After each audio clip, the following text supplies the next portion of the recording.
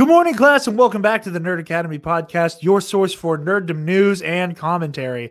I am your host, Jarod Bachman-Stubbs, and Travis and Lexi are off today. They're celebrating Valentine's Day today on Monday the 15th.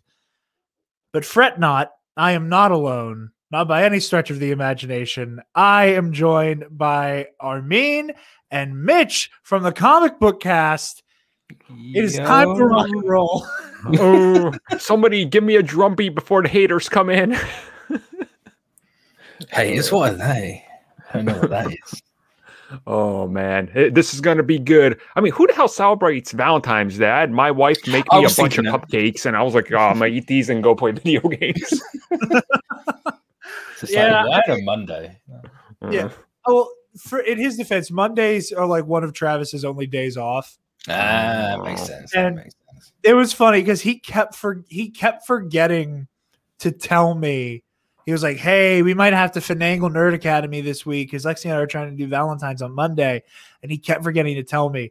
And then I like officially nailed down recording with you guys because fun fact, Armin and Mitch were supposed to be on last week, but me being a dumbass agreed to stream with Girls with Sabers right before we recorded Nerd Academy. And also went on Around the Galaxy with Pete Fletcher right after Nerd Academy. Jesus. It occurred to me that I had triple booked us. Lexi was also going to be on Girls with Sabers stream. So the whole schedule is like coming through our ears because I'm an idiot and bad at my job. And the right was I'm like, okay, like trying to map it out. I get the DM from Mitch going, "Hey, are we still on for today?" And I was like, son of a bitch. I was just sitting there like, I haven't heard from him. I should just message him quick. And he's just like, cool, my evening's free. Yeah, you made the right decision because I totally would have made an ass out of myself at the very last moment. So it was like, okay, we got to do it next week. We got it ironed out. And I text Travis. I was like, "Hey, good news. We have some of the Comic Book Cast guys on Nerd Academy this week." He's like, "Oh, cool. That's great. If that's the case, Lexi and I are going to be on." I'm like, "Okay, that's cool." Like, this works perfectly for everyone. It all worked out. Right. It was a gift from the podcasting gods that I triple booked us last week. Oh, Like a dumbass. But anybody who's been around long enough at this point knows to expect nothing less from me. But that kind of fuckery, as the title of the stream would indicate. But jumping in here, we're gonna get into some of the news. We're gonna start chronologically with how we got the news. We're not gonna talk about the trailer up top. I just want to talk about the Joker for a little bit. oh, So we're just talking about society. So we got our first look at Jared Leto's look for the Snyder Cut. Was that on Tuesday? This happened on Tuesday, I think. All of it blurs together. I think it was Tuesday. But yeah, interview with Vanity Fair. We got our first look at him. Because it is Mr. Snyder, the pictures are in black and white. Because, that's what you do for one of the most colorful characters in all of comic books. You do the picture in black and white. I mean, I'm going to kick to you first. How do you feel about the new look? So I've always had a weird stance on Jared Leto's Juggalo Joker. Not that it's not that I hated him. Yeah, Juggalo. Like, it's not that I hated it. I understand what they were going for. I just did not like the execution. The idea they had about him being this modern day like a pimp who's like all tricked out with gold and stuff, it fits a certain field that they were going for, and I can appreciate that. I thought the execution was garbage. So going to Snyder's, I expected the worst. And that reveal was like, well, you know what? He's sort of ignoring what came before and he's doing his own thing.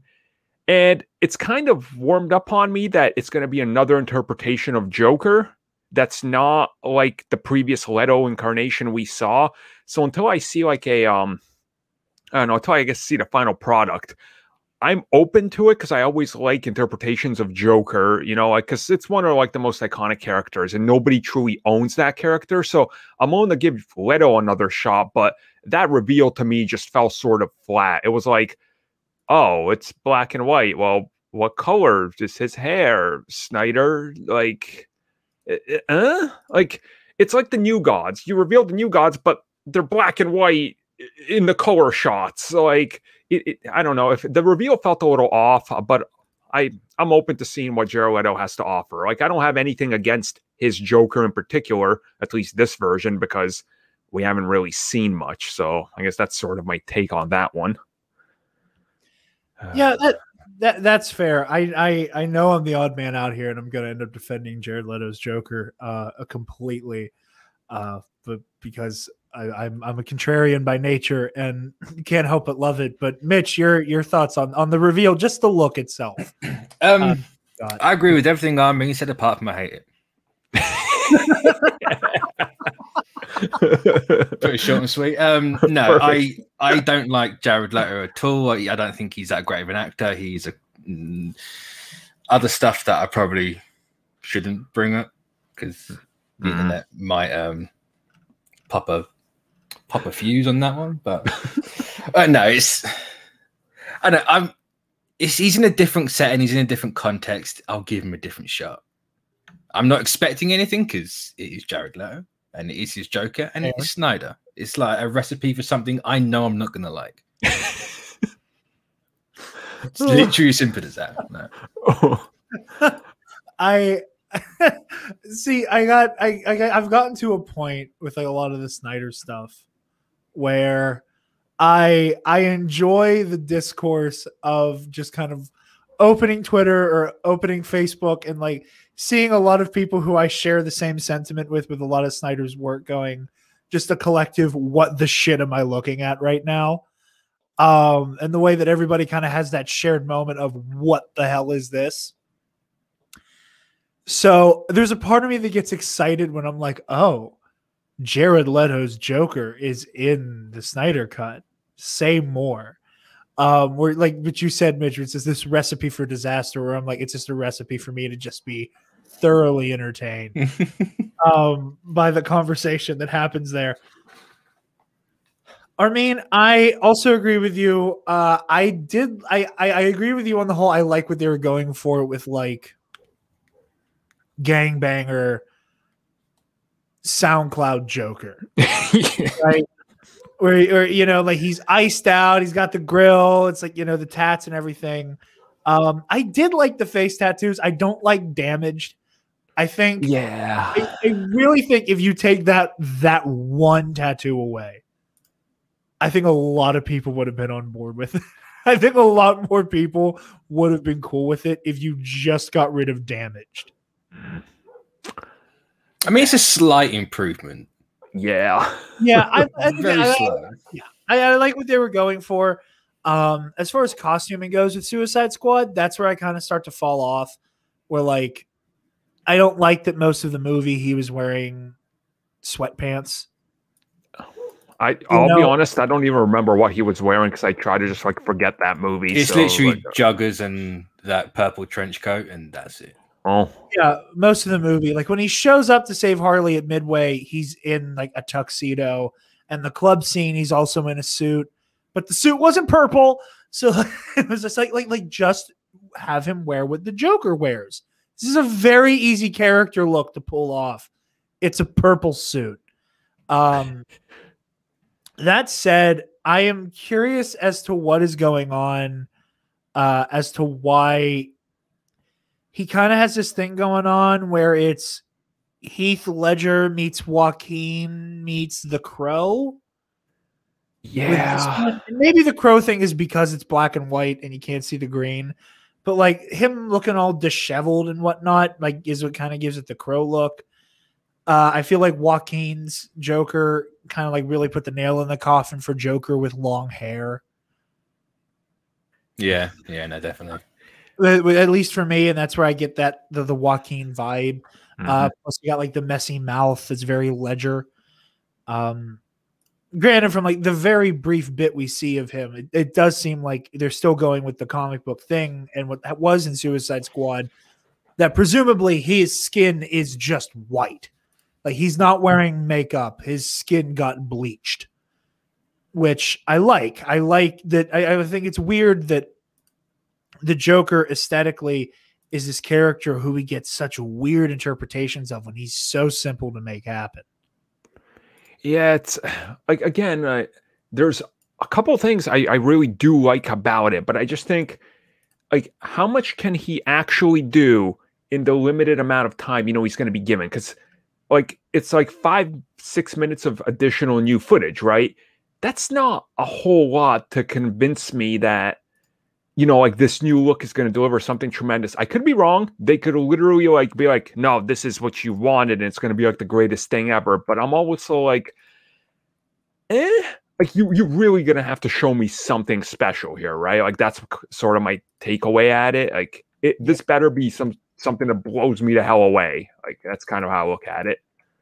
No, that's fair. And I again, like you were saying, like 5 or 6 minutes of like new footage on top of stuff we haven't seen that was just a part of the Snyder Cut always. And this kind of bleeds in the trailer talk a little bit. I want to see how he becomes involved. Like, there's a part of me that feels like there has to be a time skip. Well, it's a nightmare scene, isn't it? I think so, but it looks like there's a lot of footage from the nightmare scene. Like, it looks like it's more than just, because originally it wasn't like the nightmare sequence supposed to be only like a brief blip into the future, but the more footage we see, it's like, dude, the entire like league is here. Like, it's, so I don't know. I noticed today that Cyborg is like in the background of the society scene. I want to pull something up because Travis the other day in like the little Nerd Academy group chat hit the nail on the head, and I think he's right with this. He said he really didn't care for the trailer, but he said, I think I figured out the plot and how it's different. And he said, so the front is going to be most of the stuff we haven't seen before and setting up Apocalypse and all of that stuff. And then the middle is going to be the timeline where they don't revive Superman, and it's Bruce's vision from BVS. And at the end, he sends Barry back in time to change things and rewind them, reviving Superman and winning a fight with Steppenwolf. But during the nightmare timeline, Superman was resurrected by Steppenwolf and Darkseid. That's honestly great, because there was all that talk that Snyder liked all those videos and posts about how the Russos ripped off this cut of the film that didn't exist. So if you actually connect the dots, that honestly seems like that's probably it. Because now just take Endgame and make it black and white. Endgame, but like Tony slaps Morgan in the face during the I Love You 3000 scene. Yeah, perfect. Yeah. Cinema. I'll sell your toys. But I think Travis is right. Yeah. And I am really inclined to agree with him. And I like that direction as well. I like the idea that like maybe there is a time skip, which again, the Snyder Cut Endgame conversation is going to be really entertaining if that is the case. But I mean, it's always funny because, BVS was essentially like Iron Man 3 and Age of Ultron. No. Yeah. So. Yeah, it is very similar. And that was a thing that I see people all the time, like doing the whole like, oh, it's clearly a ripoff. This is clearly a ripoff of that. It's like all of these stories, all of these characters have been around for so long. You'd be hard pressed to not point out storylines that are hilariously similar. Like, they went back in time to stop the apocalypse. Everybody has gone back in time to stop something. Yeah. Everybody gets into some weird time traveling shenanigans. So the idea that there's a time skip and that like whoever's left of the league and of humanity is running some type of resistance, and they need all the people they can get their hands on. So maybe this resistance is made up of like Nightmare Batman, Cyborg. Clearly they need Flash to go back and mess with the timeline. Which I guess now that scene kind of makes sense, where we see Flash and there's all the ripples. It looks like time is actually like bending and fixing itself around him. That kind of actually might make sense. Yeah. That it's the most colorful shot in the trailer. But if this is the case, and they need everybody they can get their hands on, that might be where Joker and Deathstroke come into play. Yeah. Is Deathstroke in this? Oh yeah. Yep. Joe Manganiello went in for reshoots as well. Who doesn't love Joe Mensch? I don't know what the fuck his last name is. I can never pronounce it. Who doesn't Flash love Thompson? Him? Flash Thompson, yeah. That's what I remember. So I think he might be right, and I hope he's right, because that sounds really interesting to me. Granted, I'm a Marvel tard who loves Endgame, but true. Yeah, we're all Marvel tards here. Yeah. And here's the thing: I do want to kind of come in here. It's like Batman v Superman. If you lay out that movie, that sounds incredible, ambitious, and something that I would be all over. But the execution is what ruins it. So it's like, I love everything I hear about the Snyder Cut and what it's going to deliver. But again, you can mess up simplicity, right? Like, we've seen bad directors mess up really good ideas. So it's like, I just need to see what this thing is, and finally, like, just live with the fact that it's like, okay, look, they let it happen. They threw a bunch of money at it. Hopefully it's good. And that's that, you know, like. I just can't get past the fact that it's got to be the same movie. Yeah. We've seen this trailer literally confirms, at least to me, that I have seen this before. There's a few new things in there, like the apocalypse stuff and the nightmare scene is going to be extended. But that's the basic structure of the movie, is what we've already seen. Yeah. Like, can they really deviate too much from that? I'm not entirely sure. If they do and it's completely different, I'll hold my hands up and eat the crow. But I'm fully expecting it just to be exactly what we've seen, but grey and orange. Yeah. To do something that I don't, that's a lie. I do play devil's advocate for Zack Snyder a lot, because I'm the only person I know who like really enjoys BVS despite its flaws. But I always, anytime I say that, I say it with that caveat, because I know, like, I'm aware. I do think there is merit to the idea that even though on a flat line, point A to point B, to a whole lot of other letters, because 4-hour runtime, it might storyline be the same, but tonally that it is a different movie. And I will give that ground of maybe the biggest difference here is tone. No, I'd agree with that. Yeah. Yeah.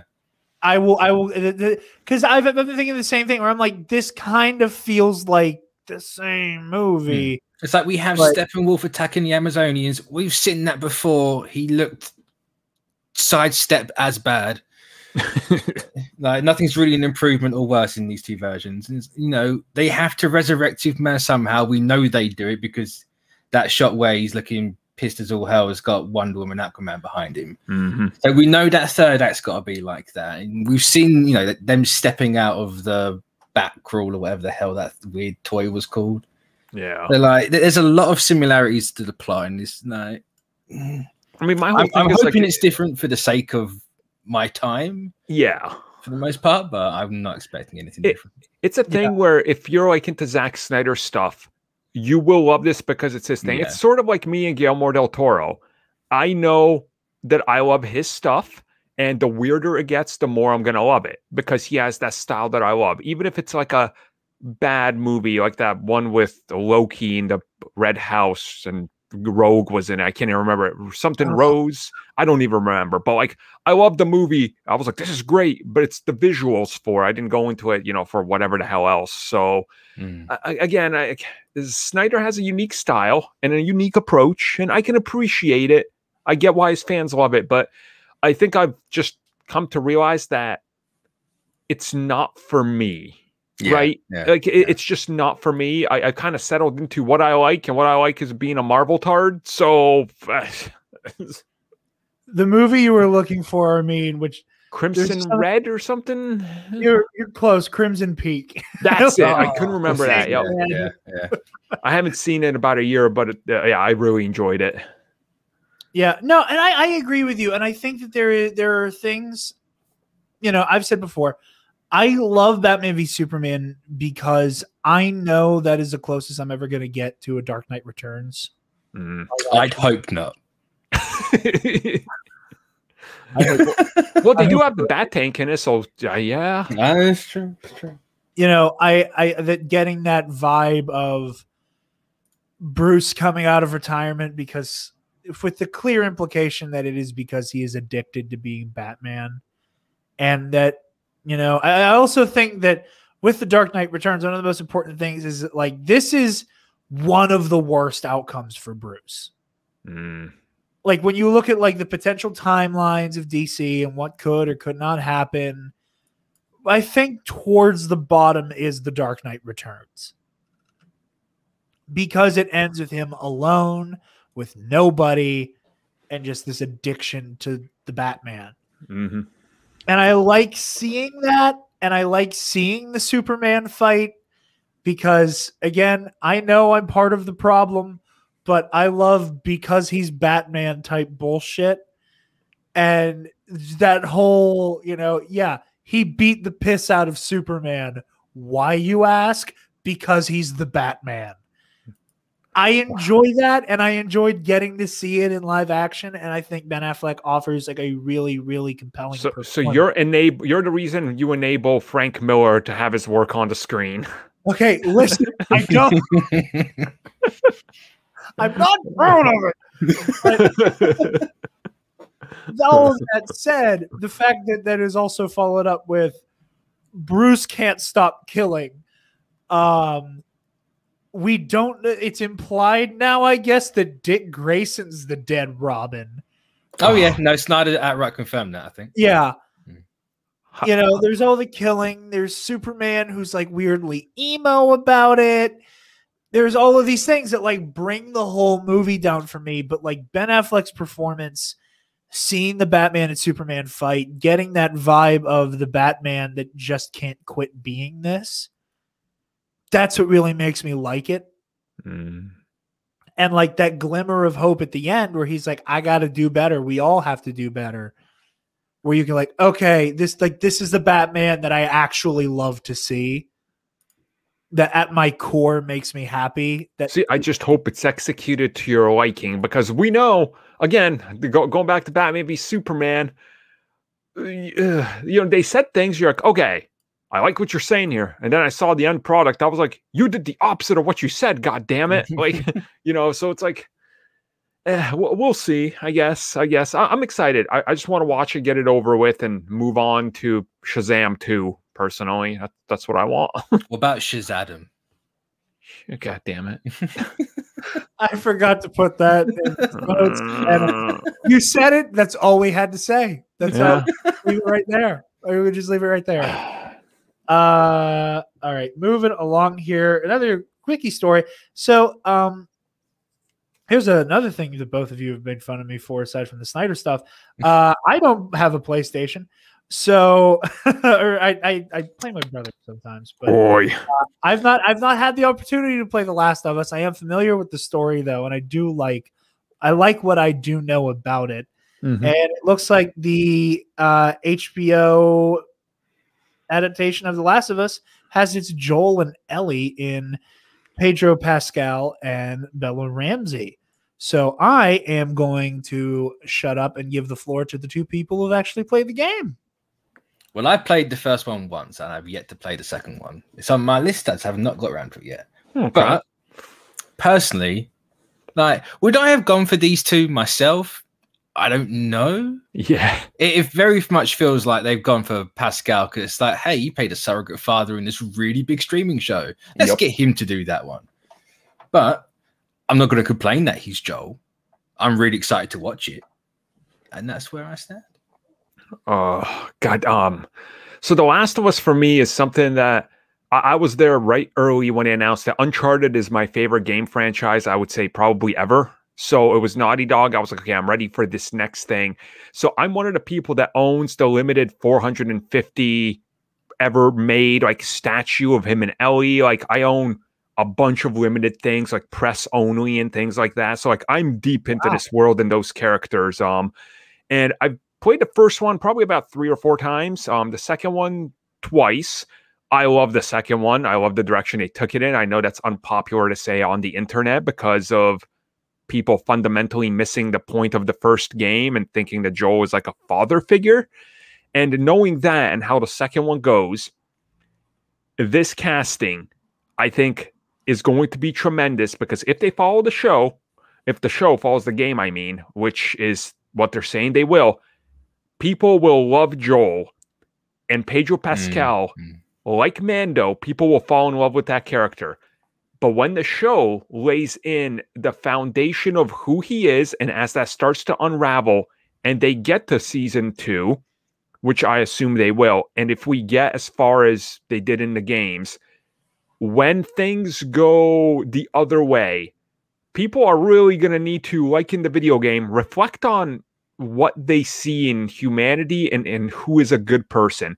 And I think he is going to kill it as that. You know, like I think him as Joel is like, if you could have asked me who's perfect for Joel, I couldn't tell you. But now knowing him, like, yeah, no, that is a perfect casting. For Ellie, I've only seen that girl in Game of Thrones. She had an attitude in there. She swore. I can see what they're going for because she has that look and that ability as well. So this is seeing how like HBO has handled like Chernobyl and all their other originals. I have nothing but the most hype and like anticipation for this show. It's probably jumped my like top 3 anticipated things of the next couple of years. So I am ready. Like I'm all in. I say like my biggest, it's not even a problem or issue. It's just how it feels. Because when this thing was a movie, they originally had Maisie Williams on for Ellie. Yeah. And it feels like since it's okay, I'm glad I didn't hallucinate that. Yeah, no, she was definitely attached. I thought I hallucinated that when the story broke. I was like, did I just make that up?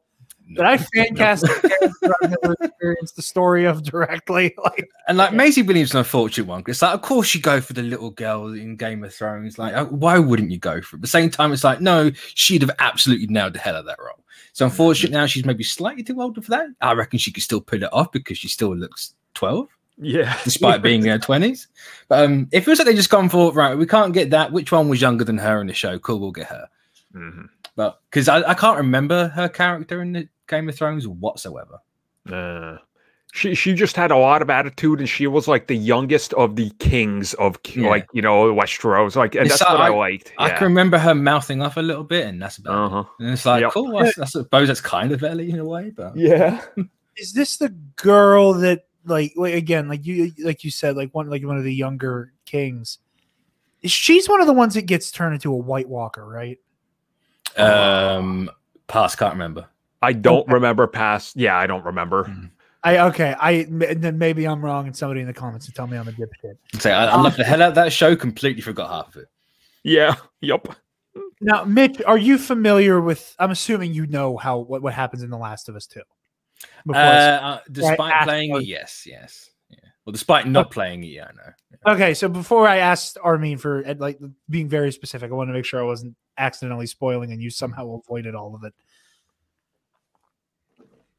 Do you think that potentially by doing this as a show, they're opening the door for people to come to terms with the decisions that were made creatively with Last of Us Part 2? Because personally, I think that there might be one of the reasons for the, Joel's the hero, obviously, mentality that created that discourse and created that frustration is that he is the player character. Yeah, 100%. Yep. 100%. And that there is like my actions have to be justified. Yeah. And you can't not end up in that, like, I'm going to save this little girl no matter what. Right. As a player that like you feel like that mission is bestowed on you. Well, it's a unique situation to video games because you think of The Last of Us doesn't really do anything different to every other game out there. So you're the hero, you run around, you shoot people, you know, you're the good guy. You are definitely the good guy, you win. The Last of Us holds up that mirror and it's like, are you really? Like, people obviously missed that because when this news broke, I had a conversation with someone. They're like, as long as it happens and he, you know, Blaze of Glory. It's just like, did you play the first one? Did you actually pay attention to it? Because I played it once, and that was last year, and even I kind of clocked that. Hang on a minute, this guy is not a great dude. That's the thing. Like, because obviously having the knowledge of how it ends and then replaying it and playing 2 and then going back to 1, right from the early couple of hours of the first one, dialogue from Joel himself when he talks about everybody is, I don't care about anybody besides myself. I'm a piece of shit. I'm a terrible human. And he keeps nailing that. And somehow a lot of people miss that. And through his actions, by the time the game ends, people might have missed the last 30 minutes of that game, apparently, because it's one of the only games where I beat it and I felt disgusted at everything I just did and what the character does at the end. And I'm like, boy, this character, I don't know. And in the second one, when they pick up the trail from there and keep going, and then they do flashbacks and tie the story around, you're like, man, that one places. And like, they try to really layer it on. So it's like, I congratulate Naughty Dog and Sony on the fact that when they went into Last of Us 2, they knew they would get backlash for dealing with transphobic things and focusing on trans people and having another character to play as and painting the world in a different light. Everybody knew, they knew the backlash they would get, and they did not veer at all. And it seems like they're doing the same thing from the show, because Druckmann said, I'm at the helm, and as long as I'm at the helm, that's how they produce the show. Without me, they're not doing it. So it's like, I have a feeling that they're going to follow that, and I can't wait to see it unfold, because there will be a good amount of people that are probably going to feel like, kind of like the Iron Man 3 syndrome is how I want to put it, where people didn't like one thing, and apparently it's the worst MCU movie because, Mandarin, but the subtext of Mandarin and the actual corporate and how they were framing the Middle East is the depth. So it's like people missed all that just to focus on he didn't have rings and Fu Manchu. So it's like, that's kind of The Last of Us to me. So I'm so hyped to see how this turns out. I just hope they don't do it where it's like one season, game 1, season 2, game 2. Yeah. No, make it at least 2 seasons per game. At least. Definitely. I agree with you on that. Like spreading out the content of the games. And yeah, I mean, I agree with you. I think that letting fans take a step back and not have to be the one piloting Joel and the heinous things that he does, I think it will give better context to realizing like these are his actions coming up to bite him. You know, this is him having to face in the mirror the fact that when all hell breaks loose and like this post-apocalyptic thing, you know, as grimdark as it is, there kind of isn't such a thing as heroes anymore. Good guys. It's everybody's doing what they can to survive. And, you know, in a society that, you know, doesn't exactly foster taking care of your fellow man, you know, like not to get all, you know, fucking bread tube for a second, but like, I feel like there's something to be said with like a little really, you know, you got to stretch for it. A socioeconomic read of like any post-apocalyptic fiction at all as some type of like critique of late stage capitalism, that it's like, yes, our impulse is to immediately all of us turn into monsters. All of us start eating each other. We've all lost all sense of direction. Kill, consume. Like there's something there. I don't know. I'm not smart enough to get into that. But it's just my impulse on that. But no, I'm really excited for this. I do want to play the game really badly. I'm also at the point where I know everything that happens. I also am not particularly good at horror games. I like watching them be played. The excuse I always give is that, you know, when fight or flight kicks in, I'm fight and I have no control over like what's happening in that situation, like playing the game. Like I cannot fight back. I can just kind of just start screaming and just disrupt somebody's day. Cause I don't have the option, and my brain's still aware of the fact that like there's no reason to run away from the TV. Yeah, as somebody that plays pretty much all survival horror things, like that's probably my favorite genre, I would say, because Resident Evil 2 was like my first exposure to, oh, games can be this, and then kind of like trailed off into that. I wouldn't even really put The Last of Us as a horror or survival horror game. Like, it has those moments, but it's more a game about explore the world, and the humans you run into are, you know, the humans. They're the bad ones because of this world they've been thrown into. The monsters just sort of get in the way. In a lot of scenarios, you can just kind of sneak around them, throw a brick, and go the opposite direction. So, like, it's not too much survival horror. They'll put you in a situation maybe 3 times in the 2 games where, okay, this is kind of a survival horror thing, but it doesn't last more than, I would say, 5 minutes. So it's more about that story-driven, hey, check out this cool thing. It's like set pieces, and, you know, it's a single-player narrative-driven game that happens to be set in a horror world that's not really horror. So like, I'm gonna say it's an interesting how they do the horror, because it's the situation combined with the fact that they do not give you bullets for crap. No, yeah. They're like, here's an abundance of bricks. You have 3 shots. These things die in 4. What are you going to do? It's just like, oh, I guess I got to throw a brick. And that's the thing. Like, in the first game, the scariest part of like the entire first game to me was not any single encounter with any single clicker or anything, but it was the scene where you're playing as Ellie and a dude is trying to like rape you. And I was like, yeah, that was messed up. Yeah, dude, that scared me more than anything. And like, I know it's a good survival. It's not really a good survival horror game because my wife could play it and she gets squeamish. So she sat through and played them. And I was like, okay, if you can handle it, pretty much anybody I think can at this point. Like, it's the story that gets you. It leans into it when it has to lean into it, just to remind you of what the situation of this planet is in right now. But then apart from that, it's like, no, you're on a nice little road trip. Well, I say no, quotes. No, as loose as I can use the word nice. But I mean, in the second game, I think I might have spent at least 20 hours positioning a perfect shot just to take a picture of the beauty of the world and like how the vegetation has taken over. And like, I have some shots that literally look like they're like real life shots of Seattle. Like, it looks real. Again, you know, the beauty's in the horror as well. Like, you'll run into, it's like, oh, burnt corpses. Oh, but check out how that grass is growing through that dude's helmet and eyes, though. Let's try to focus a camera on that. It's like, cool. All right, I'm in. Like, it's the beauty of like the post-apocalyptic setting to me. I'm just interested to see how this show, and it's HBO. After Watchmen, I got full faith in anything they do. Yep. But it's how they handle that tension, and it's not really a horror, but it's just a really scary situation to be in. Yeah. With that, all the clickers and everything. How would you handle that? Because obviously it's that game to live action translation that hinders a lot of games to movies.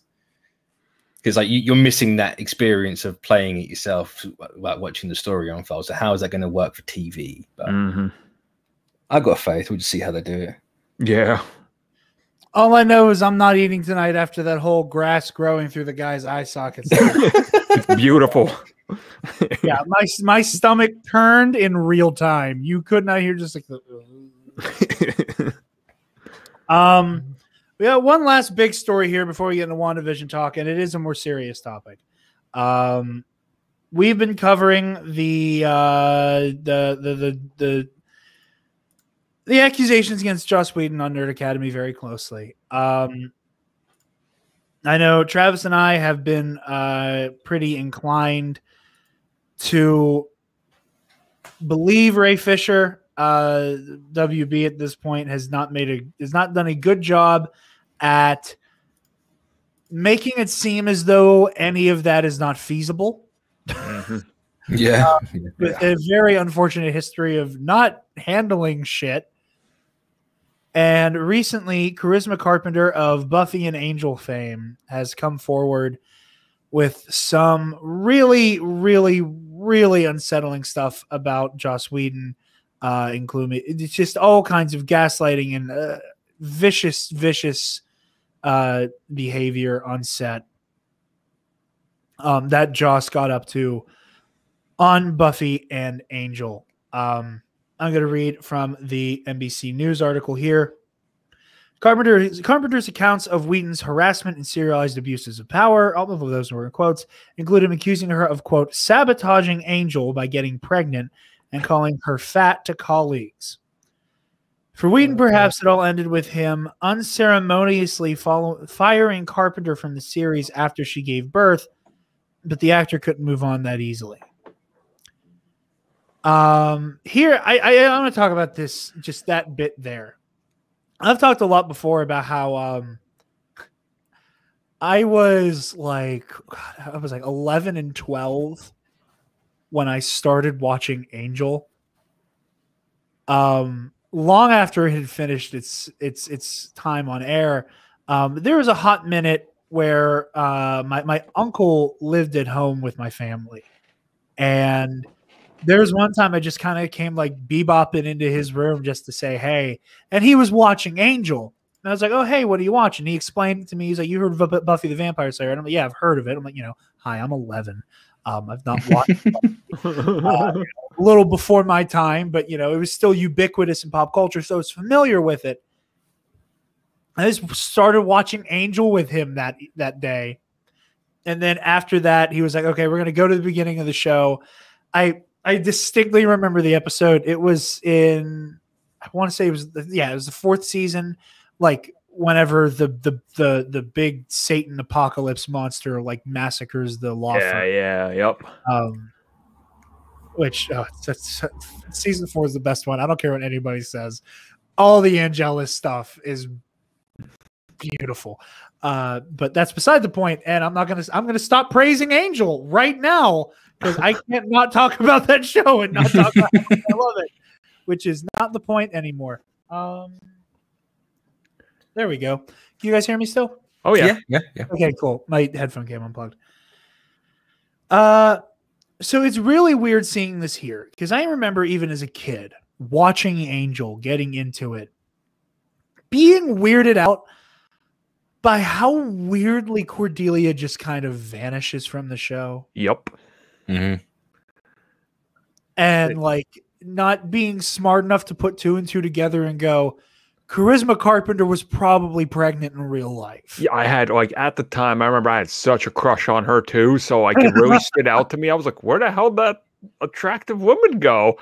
I didn't use those words because I wasn't an adult. I was a kid. So I used... It was more the Bankus of Spankus. Yeah. I was using a little bit different dialogue to describe her. But it was a little shocking. And now in retrospect, getting this and then seeing all the reports that come out after it.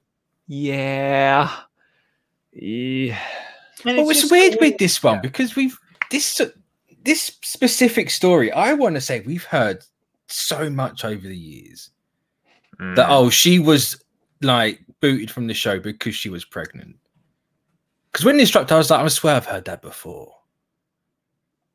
Like, I don't know if it's just because it's a common thing in that sort of an industry, or that bit, like that specific actress has said it before or what, and I really couldn't place it. I remember she talked a little bit about it, but it wasn't any accounts. No. Yeah. Like, let's be honest, this isn't the first time people have come out against Whedon. At this point, it's kind of like, no, Whedon, it's time for Whedon to go. Yeah. Like, you might have done some of the biggest stuff in this culture. Thank you, but goodbye. There's the door. Mm-hmm. Don't come back. That's one thing that that has come up on these shows so often when having these conversations about creators who make the things we love but are just irrehensible fucking monsters in the real world, that you got to put an asterisk next to their name. Yeah. Like I've talked before about how like I can't listen to Michael Jackson music anymore. Like I get sick to my stomach after watching Neverland or Leaving Neverland or whatever it was called. Like I get sick to my stomach. I remember a couple summers ago, I tried to show Joel The Usual Suspects for the first time and got giddy during every scene that I love, and then was immediately brought back by Bryan Singer's a bastard and Kevin Spacey. So that's a double whammy of a movie.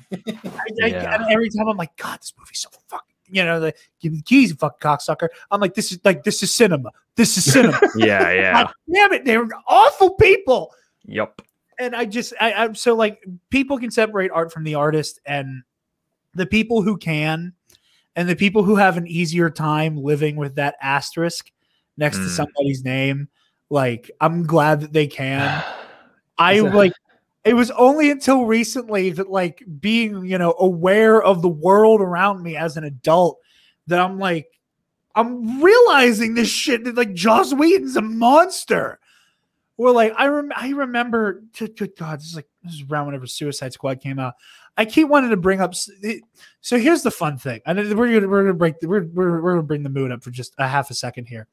You have any idea how hard it is to have you guys on and try to, like, reminisce a story I saw back when I was high school, and then go, yeah, you were listening to their fucking podcast. I was like, that's where you heard it. That's where you heard it. Thank you for making me feel older than I already feel. Oh, my back hurts just from that.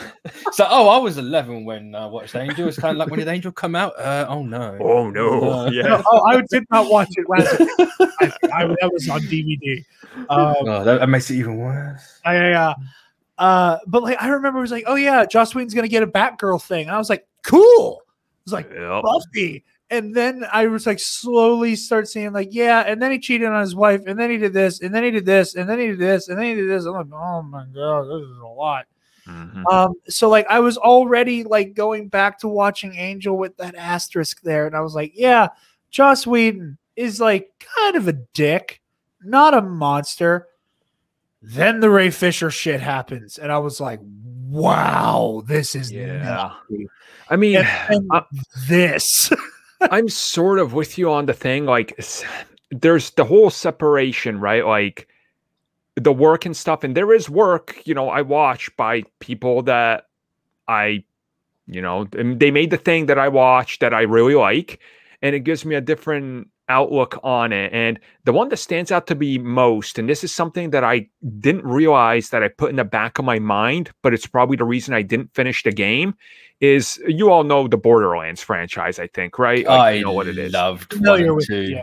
So Borderlands 3, when they announced it at PAX East, like 2 years ago or whatever, I was there. PAX invited me. They gave me press passes. I was staying at, like, the best hotel right next to the convention, and I was covering it. I went in there, talked, and I remember walking into the lobby, and right there was what's his name? Randy Pitchford. Randy Pitchford to my right, literally at the hotel. And I'm like, oh shit. And this is right when all those allegations about him were hitting that same weekend, about how he was stealing money and doing this and saying nasty things, in the USB drive that he had, like, nude photoshopped photos and disrespecting women and all this. And all that hit as the announcement of the game was coming. And I was like, and I remember that night, the after parties and shit, they get crazy. And I just remember, I won't talk about it too much, but some weird stuff happens, and Pitchford was near it, and people were just kind of like, huh. I picked up Borderlands 3. I probably put an hour into it. And it's always been into my mind of all those things that were said, and knowing people that work in that industry, and specifically that worked close to that project. I never went back to Borderlands 3. I don't think I ever will. And I'm having that effect with Joss Whedon now when it comes to Avengers. Like, Shay and I were going to rewatch them going into WandaVision, and we just, nope, we were going to watch them this past week, and we were both just like, yeah, we don't really want to watch it. So it has kind of ruined that aspect of it for me. It's like, and it shouldn't, because hundreds, even thousands of people worked on those 2 Avengers movies, and those people were, many of them, underpaid. Like, some of the suit designers make like $40,000 a year. It barely make $40,000. It's like, that sucks. And they worked on one of the biggest movies of all time. And I can't blame all those people, but he's the guy that was in charge of it. And knowing that he did these things, and I guarantee he probably did it with some of these other movies, and it's Hollywood, unless it does ruin it a lot for me. And that's unfortunate, because I, like many people, I love so much of Joss's work. Like Buffy, I remember watching the first episode and recording it on my goddamn VHS so I could rewatch it. So, like, It's unfortunate. It really is. Just it's disgusting too. All the allegations against him. So I'm a case by case basis with that sort of stuff. Like, funnily enough, I am a very easily programmable drone when it comes to the OCU. So on my, I think it might have been the 5th rewatch of WandaVision. I think actually it might have been Friday. Actually, you know how every time it's here's Age of Ultron. Like when every single time. Yep. That is something, especially after this week, that is profoundly fucked up about that. But it was the day after the whole stuff against Whedon came out, and I kind of just forgot about it. And I put it on. Like when the credits came up, I was like, "Oh yeah, that's a Whedon movie," and I was like, "Huh." It didn't like. Yes, everything he's done is that absolutely disgusting. But I think at least the Avengers movies for me, I'm not going to have a trouble watching because they just completely went out my head that it was Whedon. But full confession, I've never watched Buffy and Angel all the way through. I caught a couple when it was on, never actually went all the way through it. And I was thinking, because Stars has come to Disney Plus in the UK, Buffy and Angel are on it. I was going to watch it this month when it comes on. And now I'm kind of like, I don't know if I really want to get into that. But, and that's where this conversation is really interesting, isn't it? That there's some projects and stories that are, there's one piece of shit attached to it and it becomes hard to watch. For me, Avengers is not affected by that as much because for Avengers and Avengers Age of Ultron, it's so much bigger than just Joss Whedon. Yeah. And I'm kind of in the same boat as you, Mitch, and Armin as well. Where like you said, like hundreds and thousands of people all work together to make this project, aside from just this one son of a bitch at the top. But also factor in the writers and directors of all the other movies that bring you up to Age of Ultron, and all the performers. Like, there's a lot there that like. Joss Whedon is one cog who directed those movies, which are huge, and they're fucking Avengers movies, but they don't exist in a vacuum, and that's the point, that they don't exist in a vacuum. So, like, and I did the same thing where I forget that Joss Whedon directed and wrote Avengers and Age of Ultron all the time. So that doesn't occur to me to put that on the pile with Angel. So it's a really fraught conversation. I think the most important thing to say here, like with this especially, is the nothing but respect and sympathy for Charisma Carpenter. Mm-hmm. Oh, 100%. Yeah. No one should have to go through that, especially at the age she was. Yeah, exactly. And I would, with any time somebody comes forward with anything, I firmly believe that the most important thing you can do is just thank somebody for finding it in them to stand up and speak up, because this shit's scary, especially in the industry where they're doing it. Because had you done this 10 years ago, you're never working again because they cover for each other. But now it's getting a little bit more mainstream where people will back you and there's finally voices. And that's also scary and disgusting because, like the Bryan Singer scenario, that's been something that's been known for years, and they kept bringing him back for X-Men film, and they knew over at Fox, and they're just be like, no, bring him back. It's like, it's like Weinstein as well, isn't it? Like, everyone knows, but it's like this guy has a little bit too much power for someone like Yep. Just and that's kind of what just makes me feel bad about it. Again, I will watch the Avengers films. I'll enjoy them because of so much, and it's the Marvel thing, and so many people contribute. But solo things by him, that's becoming a little harder. Like, that's So I'm gonna try and watch Buffy, but I think I'm gonna have a problem with it just because I've never seen it before, and now it is. The older you get, the more you realize the Whedonisms about women and all that. They're everywhere as you watch it when you're older, and it's bad. Yeah, it is bad. Yeah. I shared this into the Facebook group earlier today. I want to make sure I have their name right. At Marvelous on TikTok, they made just amazing content from them, period. But they did a really cool video today that was talking about, separate art from artists with Whedon. And it's like, yeah, but like a whole lot of Whedon as a person is his material. Yeah. But that's the same for most creatives. Yeah. And but I mean, was saying that like the more you watch his shit, the older you get, where you're just like, yeah. But also said that there's a tone that he is really good at that is just unique to him, with that between acts of heroism, here's my normal person life. Yeah. That, like, for me, is one of the things I love about Angel. That it's just a bunch of jackasses in LA who happen to also be demon hunters, and one of them is a 200-year-old vampire with a soul. Like, it's that tone. Same thing with Avengers. It's like, oh yeah, we're a bunch of buds, but here are two spies, a rage monster, a god, a soldier who's been frozen for 100 years, and genius billionaire playboy philanthropist. Like, there's something about that specific tone. And they made a comment where they said something to the effect of, we can only hope that the generation of creators inspired by Joss Whedon are able to replicate that tone without any of the baggage of who he is, basically. Yeah, that's the thing, isn't it? Like that tone.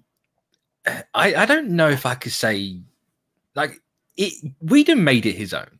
It's very much his own, but he's got that from somewhere.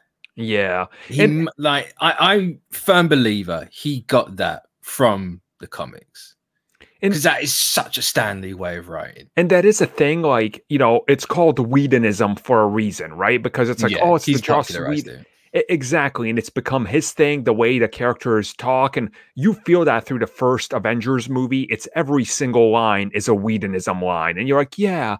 And it kind of makes me look at some of the other things as well, and you kind of realize, that is a thing they got from somewhere else. But yeah, it definitely feels like he got it from somewhere. And like you said, if you go back to Joss Whedon, I mean, he wrote comics, so yeah, there is that influence there. He worked on X-Men. That's there. You could, like, it's so hard to judge like that, because it's like, yeah, he made this thing his own, and we know it for him, but at the same time, he also got it from somewhere else. So, yeah. So it's an unfortunate situation, but it's people who are gonna like grieving, I suppose, to lack of a better word, in their own way. I think it absolutely is grieving. I think that there is something to be said for, like, again, for me, it's so weird. And Armin, somewhat not dissimilar to what you were saying, with, like, you were like, halfway through Borderlands 3. I had finally gotten a Hulu subscription for 2 reasons. Finally starting Always Sunny in Philadelphia. Yes. And Angel. And I was like halfway through season 2 of Angel, and then the Ray Fisher shit came out. And I had that moment where, like, I was grieving my favorite show ever. Where I was like, even eventually, like, once I'm able to go, okay, Joss Whedon's a piece of shit and he created this universe, but David Boreanaz is an amazing actor, should have played Batman. And, like process all of that and go, there are too many people who worked on this thing that made me happy to my core, that I don't get to, like, ruin what they worked on because this one prick, that's a monster. And eventually I'll be able to watch Angel again without being angry. And I say that like I'm the victim here. Like, I'm the one who got screwed over by this piece of shit. Yeah. On set. But just in that micro of, like, the fans and how they react. Same thing. So yeah, no, Mitch, I think grieving is absolutely the word. I think it is absolutely the word. I think there are people who are trying to come to terms with the fact that A, they won't ever be able to watch a show again because they're going to be frustrated by it. Or B, they're never going to be able to watch it without that, like, haze. Yeah, I think a lot. This might make me. This is absolutely going to make me sound like a real old man. A lot of it is, we live in a world where you have to have an instant reaction and an instant emotion to things. Yes, everyone had the same the correct reaction and emotion to this. This is horrible. It's disgusting. It's fucked up. He should know everything that's coming to him. He deserves. But it's like you don't have to instantly just completely throw away everything they've done. It's like, no, I really like this thing. I really enjoy it. This, this was a thing from my childhood. Give it 6 months or whatever, and when you're further away from that situation and the heat of everything, like if you go back and look at it, you might be able to actually enjoy that thing, knowing everything. It's also one of those things where I hate how the culture has moved now. If something happens with someone, they suddenly might pull the thing that they're associated with, like, off of things. Like, there's multiple episodes of Always Sunny. If you're streaming them, if you don't own them, you're never seeing those again, because same with Community. Same with Community. And there's cases like this plenty of times, and it's one of these things where, like, even The Simpsons, they pulled the episode where Michael Jackson does the voice, and unless you have a DVD, you're never seeing that episode again. And it's like, I feel like sometimes that's going a little too far. Like, we moved too far in this one direction, and I'm just like, look, what the people did, it is a thing, but then you start messing with so much more. Like, I don't know, it feels a little weird to me. Just put a disclaimer or something on it. I think out of everything WB have done, the one thing they've done right was that disclaimer in front of Looney Tunes. Yeah. Yep. It does not represent anything that anyone should be thinking in this modern day and age. Yep. But we cannot bury everything we've done. Mm-hmm. I will say, now I'm too new to Always Sunny to like have an opinion on any episodes that are removed or whatever. I tell you what, some of them are wild, and I've only watched them recently. Yeah, they are. This is like, this is. They tippy-toe the how the hell did we keep getting new seasons and not be banned from ever doing anything? Like, it's oof. So I struggled to actually get into that show. I think it took me like 7 seasons. I really like absurdist comedy. So like it took me 0.3 seconds to just and then like, it was like I say that it was 3 episodes in and they're like, oh, isn't this weird and wacky? And then like after the 4th episode, it's like they sold their souls to Satan to get a cigarette. And I'm like, yeah, keep going. Everyone I know loves Always Sunny, and they're always told me to watch it. And I watched it, and I'm like, there's something wrong with me. Like, there has to be something wrong. Community instantly fell in love with that show. I could rewatch that till day I die. Always Sunny, I'm just like, oh, it's just such a drag. But see, once I clocked at around like season 7, then I really started to enjoy it. Mm-hmm. You have to realize that they're tippy-toeing that fine line, and I understand why some of the episodes got taken. It's like the episode is literally called "The Gang Gets Racist," and they're not used to black people.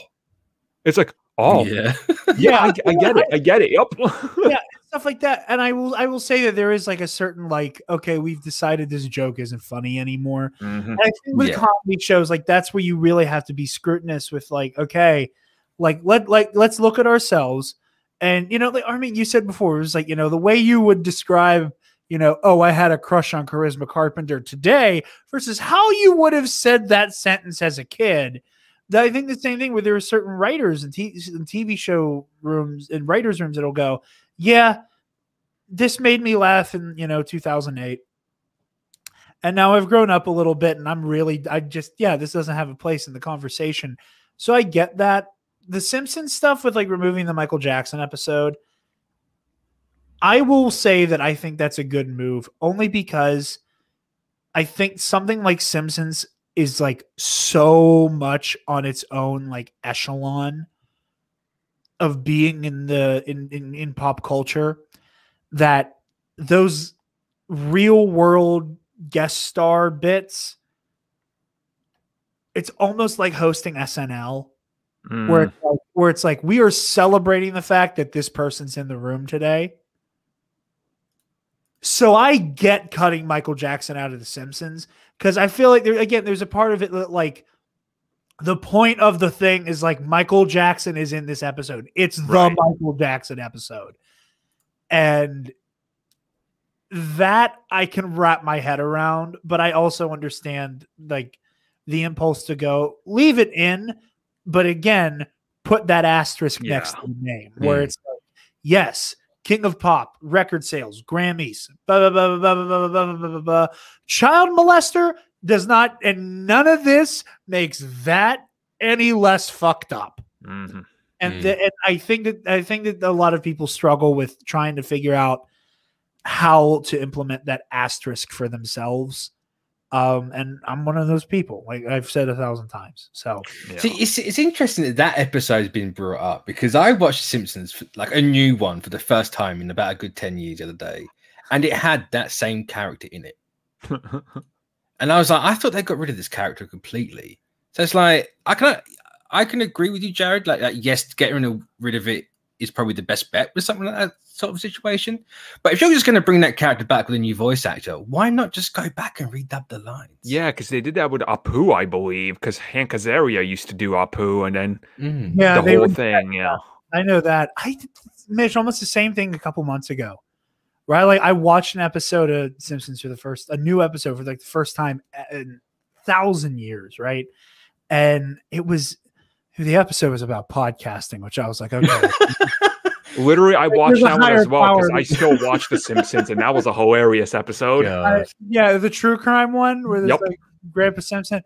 I was pissing myself, and there were just so many like podcasters be like, and I was like, oh my god, touch. They personally attacked me and everything I stand for. Why? Like, what do you mean? This is my whole identity now. Look, anyway, all three of us really want to be upset at The Simpsons and fume. Go watch their more recent Comic Book Guy episodes because I feel offended watching that. I'm like, stop calling me out. Like, I just remember seeing that screen grab of like, come complain about the new Star Wars movie before yes or whatever. And I was like, oh, I spend too much time around the fandom. Not really laughing. Anyway, all of that said, fuck Joss Whedon. Yeah. Stand with Ray Fisher, stand with Charisma Carpenter, and huge shout out to everybody from Buffy and Angel and all the other projects who've come out in support of Charisma Carpenter. The huge chunk of the set, or the cast rather, right before we started, David Boreanaz threw his hat in the ring. And I saw that finally. Yep. That's good. I think the best thing at the end of the day is take the name off everything. Yeah. Yep. Just straight up erase the name. You got the edit. You can go in. You can take it out. Done. I want to say Disney did that with Agents of S.H.I.E.L.D. because of Jeff Loeb. I'm not 100% sure. Well, since nobody watched the last season of Agents of S.H.I.E.L.D., apparently nobody will ever know. So I watched it the other week because we finally just had the full season, and it was really good. It was really bad. I'm sorry. After this, no, I liked it. They should have ended at season 5. Oh, you're on that end. Okay. Yeah. It's because they never got back to season 5 height, and I will die on that hill. I will die on that hill. You know, I jokingly named this broadcast studio for this episode CBC VTNet Dawn of Fuckery. I did not realize what was about to happen with CBC Civil War. This is happening. We're going to fight over Agents of S.H.I.E.L.D. The fifth Civil War we've had. It's true. It's going down. Anyway. But yeah, we're going to move into WandaVision talk now. All right. So, holy shit. I have been 100% on the Agnes is Agatha Harkness thing. Yep. And she has to be. Yep. Agreed. I will say this episode for a hot minute made me question it. I really, for a hot second, I bought it. And then the more I thought of it, I'm like, she's playing games. That's my take on it. Yeah. And before we get into it properly, actually, I listened to this show a couple of weeks back just to get ready to know what I'm talking about. And you said about Monica being Quasar. Okay. Oh shit. Okay. Bye, Armin. Get fucked. I am so glad somebody's called me out on this. No, I'm not. This is the thing. I'm not calling you out on it because you said you made that name up entirely. I am here to tell you did not make that name up. I didn't make it up. No, there are several iterations of Quasar in Marvel Comics. But Monica Rambeau had never been one. I thought I made that character up because I googled Marvel Quasar once it because I listened back to the show because I thought there was like an audio hiccup and I wanted to see if I could track it down. I was going back there. I'm like, where did I come up with this name? I couldn't even find it. I own a Marvel encyclopedia. Didn't even flip through it. I was like, I made this up. I'm an idiot because because at one point I was talking to somebody and I said Polaris and Spectrum, and then it occurred to me. I was like, what the fuck is Quasar? And it occurred to me I made it up entirely. No, you didn't. I want to say Janice Vell was a Quasar at some point. The son of Marvel. There's currently a new Quasar, Avril Kincaid, who's joining our Ewing's Guardians of the Galaxy team. There's been a few. They have the old quantum bands. They fly around, have the big like glowing cross on their chest. Tend to wear red and black. Okay, cool. I knew that existed too. I heard it, and I was like, I had to tell him. I was like, I had to tell him. I can't let that go. I had to tell him. And it's been eating at me all week. Just don't forget to bring up Quasar because he was right. I feel so vindicated right now. It doesn't change the fact that I went 4 weeks straight up calling her Quasar.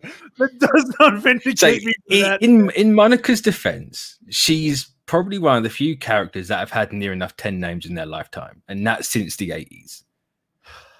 She's changed her name like once every 10 years. That is so funny. Because when you were like, okay, so you called Monica Quasar, and I'm like, he watched the episode before I corrected myself. And now I get to do this mea culpa a second time.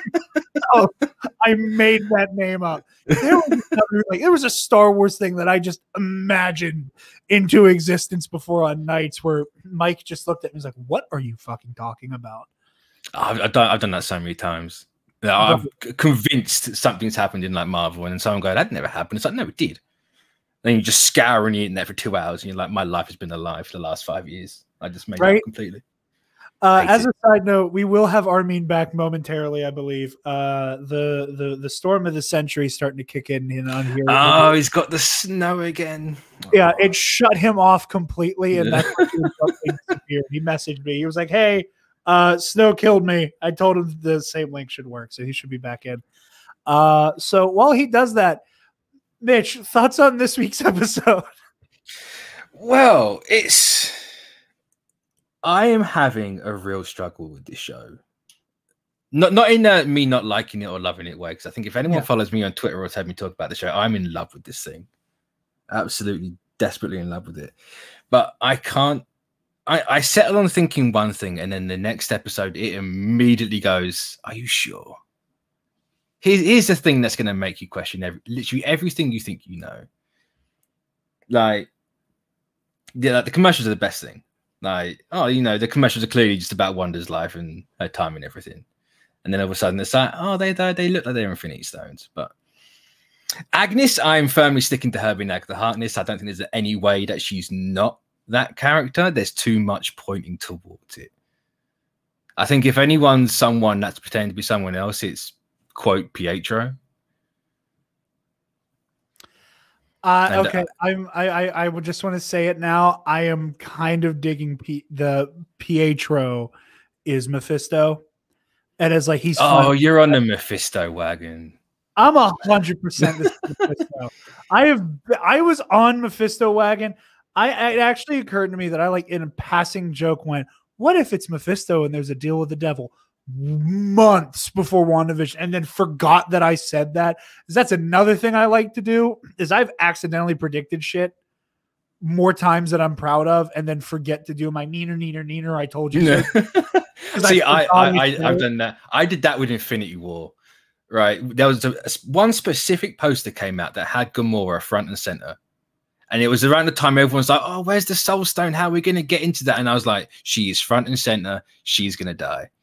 Thanos is going to kill her. That's how he gets it. And that's going to be that. And I'm going to be sad about it." And then it came out, it happened, it went. And I was 6 months down the line, I was like, I forgot about that tweet.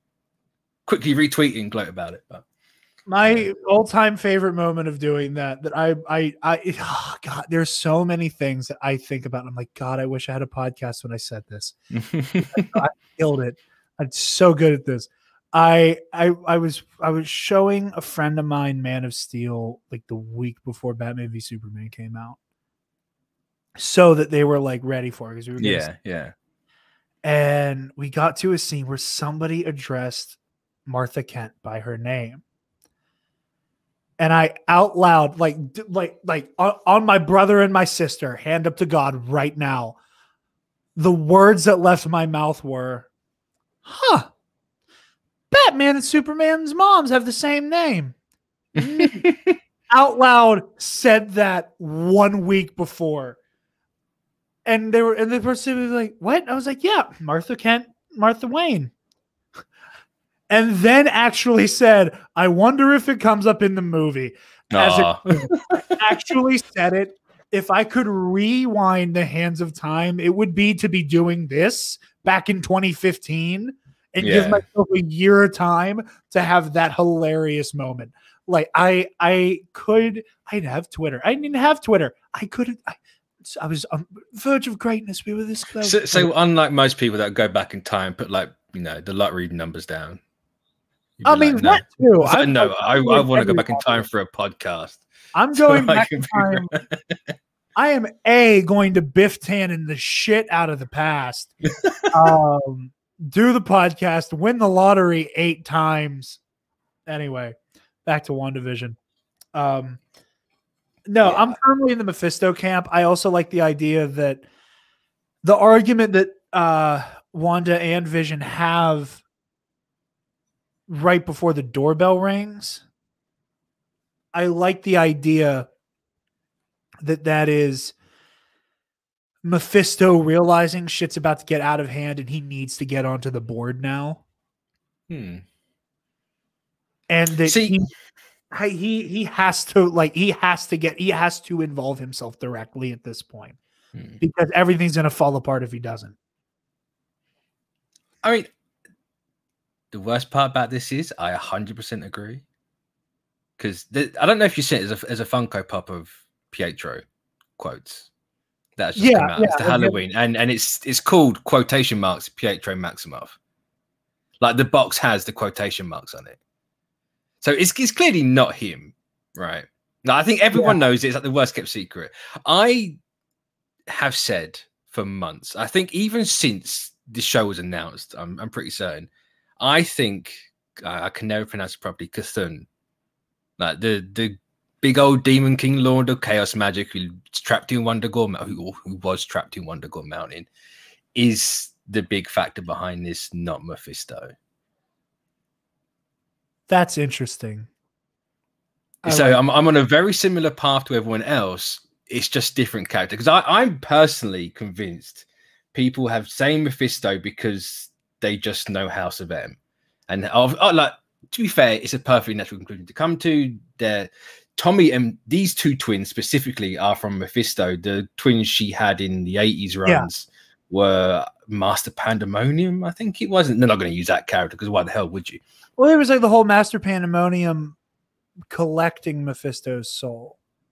And that was was it that? So I can't remember that run exactly, but I know it's something similar to that. I only know because I went back and wanted to fact check myself because I am never having another Quasar again. No. But I went back and was like rereading shit and Googling stuff.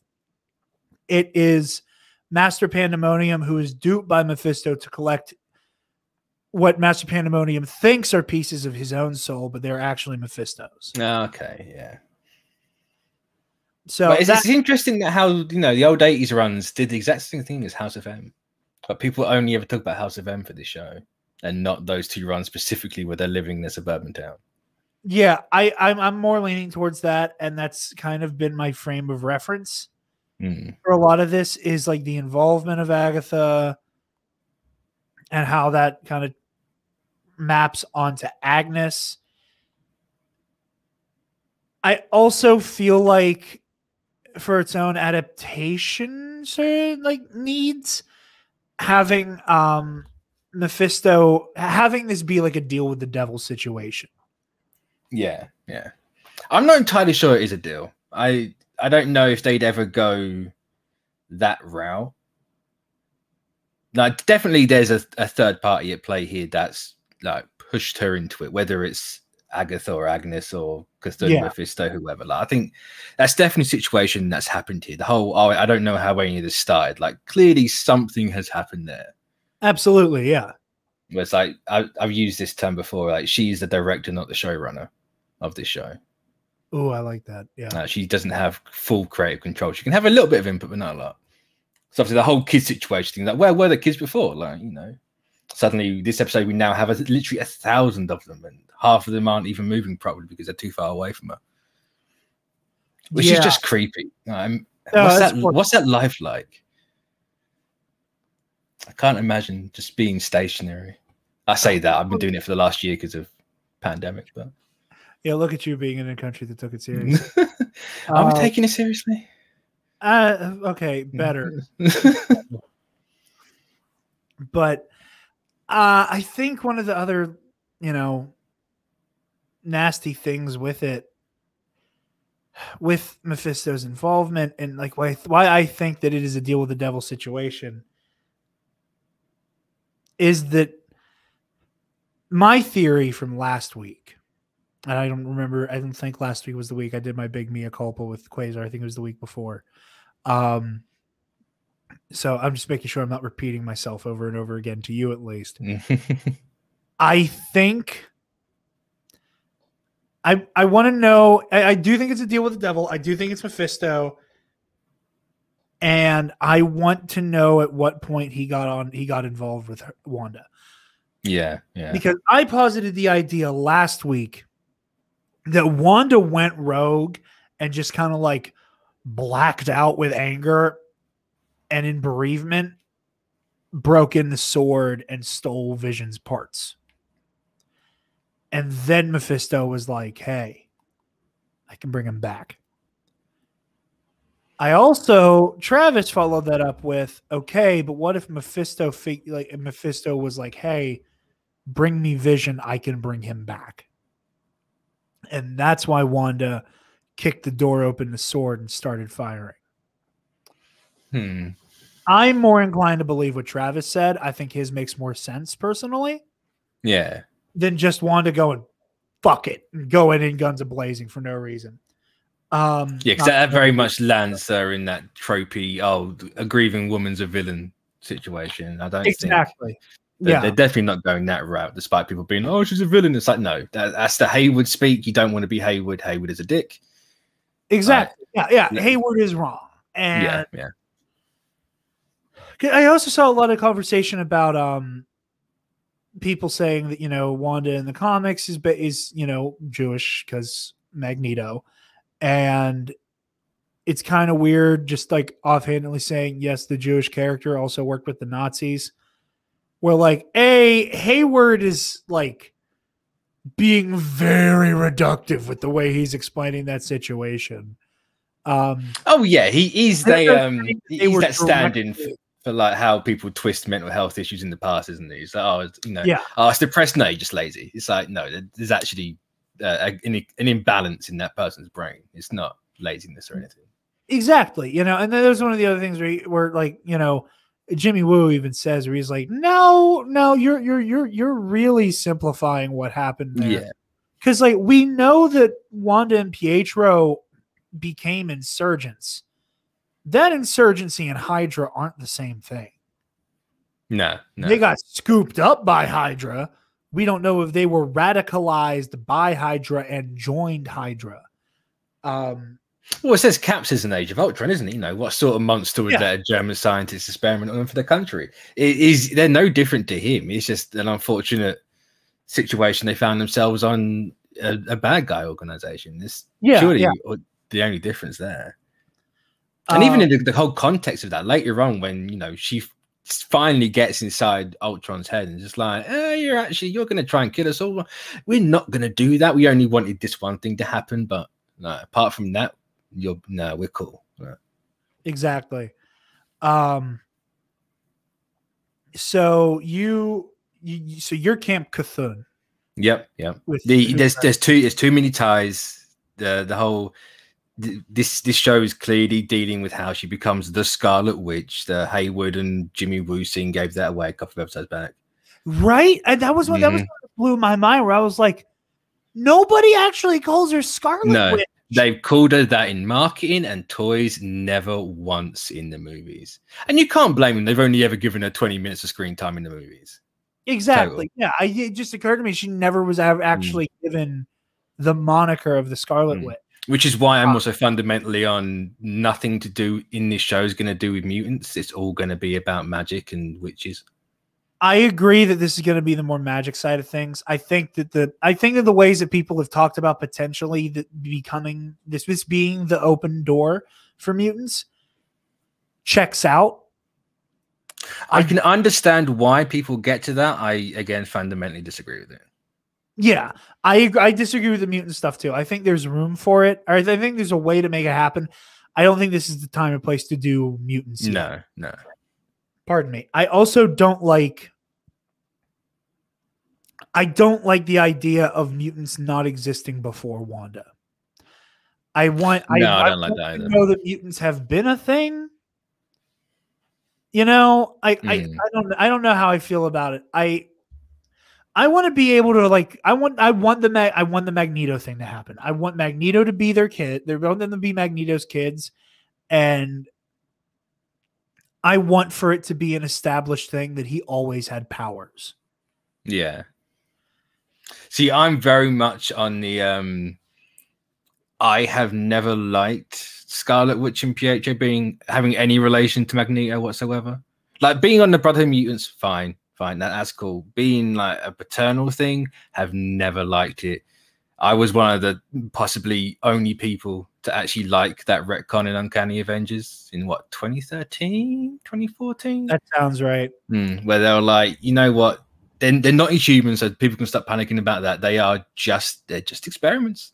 We cherry picking bits of the origin that's been retconned in and retconned out, and we're going to make a similar but a new one at the same time, and we're just going to have them as that. That's where I've always landed with these characters. It's just something I think it's because when I was a kid, it never made sense to me. It's like, why is she magical and why is he fast when he's got magnet powers? And then Polaris comes along and it's like, well, why does she have magnet powers? Like my small brain could never make sense of that. And it's like, if they do the whole Magneto thing, fine. If it's Fassbender, I'd question why he's only 10 years older than her. Yeah. It'd be a bit weird, but I don't think we're getting any X-Men. I think the only people who are going to be carryovers it's going to be Ryan Reynolds, and that's it. Yeah, 100%. I really don't. You might get. I say might. You're probably more likely going to get something with Hugh Jackman. I don't know. I don't want to see Hugh Jackman back. That's nothing against him. He's phenomenal as Wolverine. I don't want to see Hugh Jackman back at all. No, it's time for someone new with that character. I want new across the board, and that includes Magneto and Michael Fassbender. I don't like saying that, but that's how I need it to be. In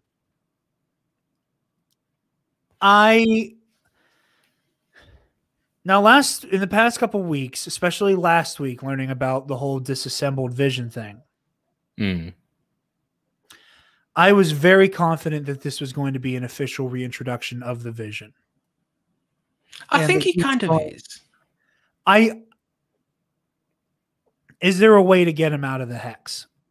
Like when the hex disappears, does Vision disintegrate again? No, because we've only seen him go out of there once. We don't know if that's just because Wanda's subconsciously trying to keep him in, or whoever started this whole hex thing, which I'm sticking with. It's the Mind Stone. Is like because Thun's going to play a part. I don't know necessarily how, but 50-50 of me is split on it, and the other half is the Mind Stone has done something here, and it's the reason why it's still kicked off. I think it's just trying to keep him in it, not necessarily that he can't survive outside of it. Okay, that makes sense. It's a lot to digest, and it's a very haphazard way of explaining the theory on it, but it's the one thing that she needed to get him back, and it's the one thing he has.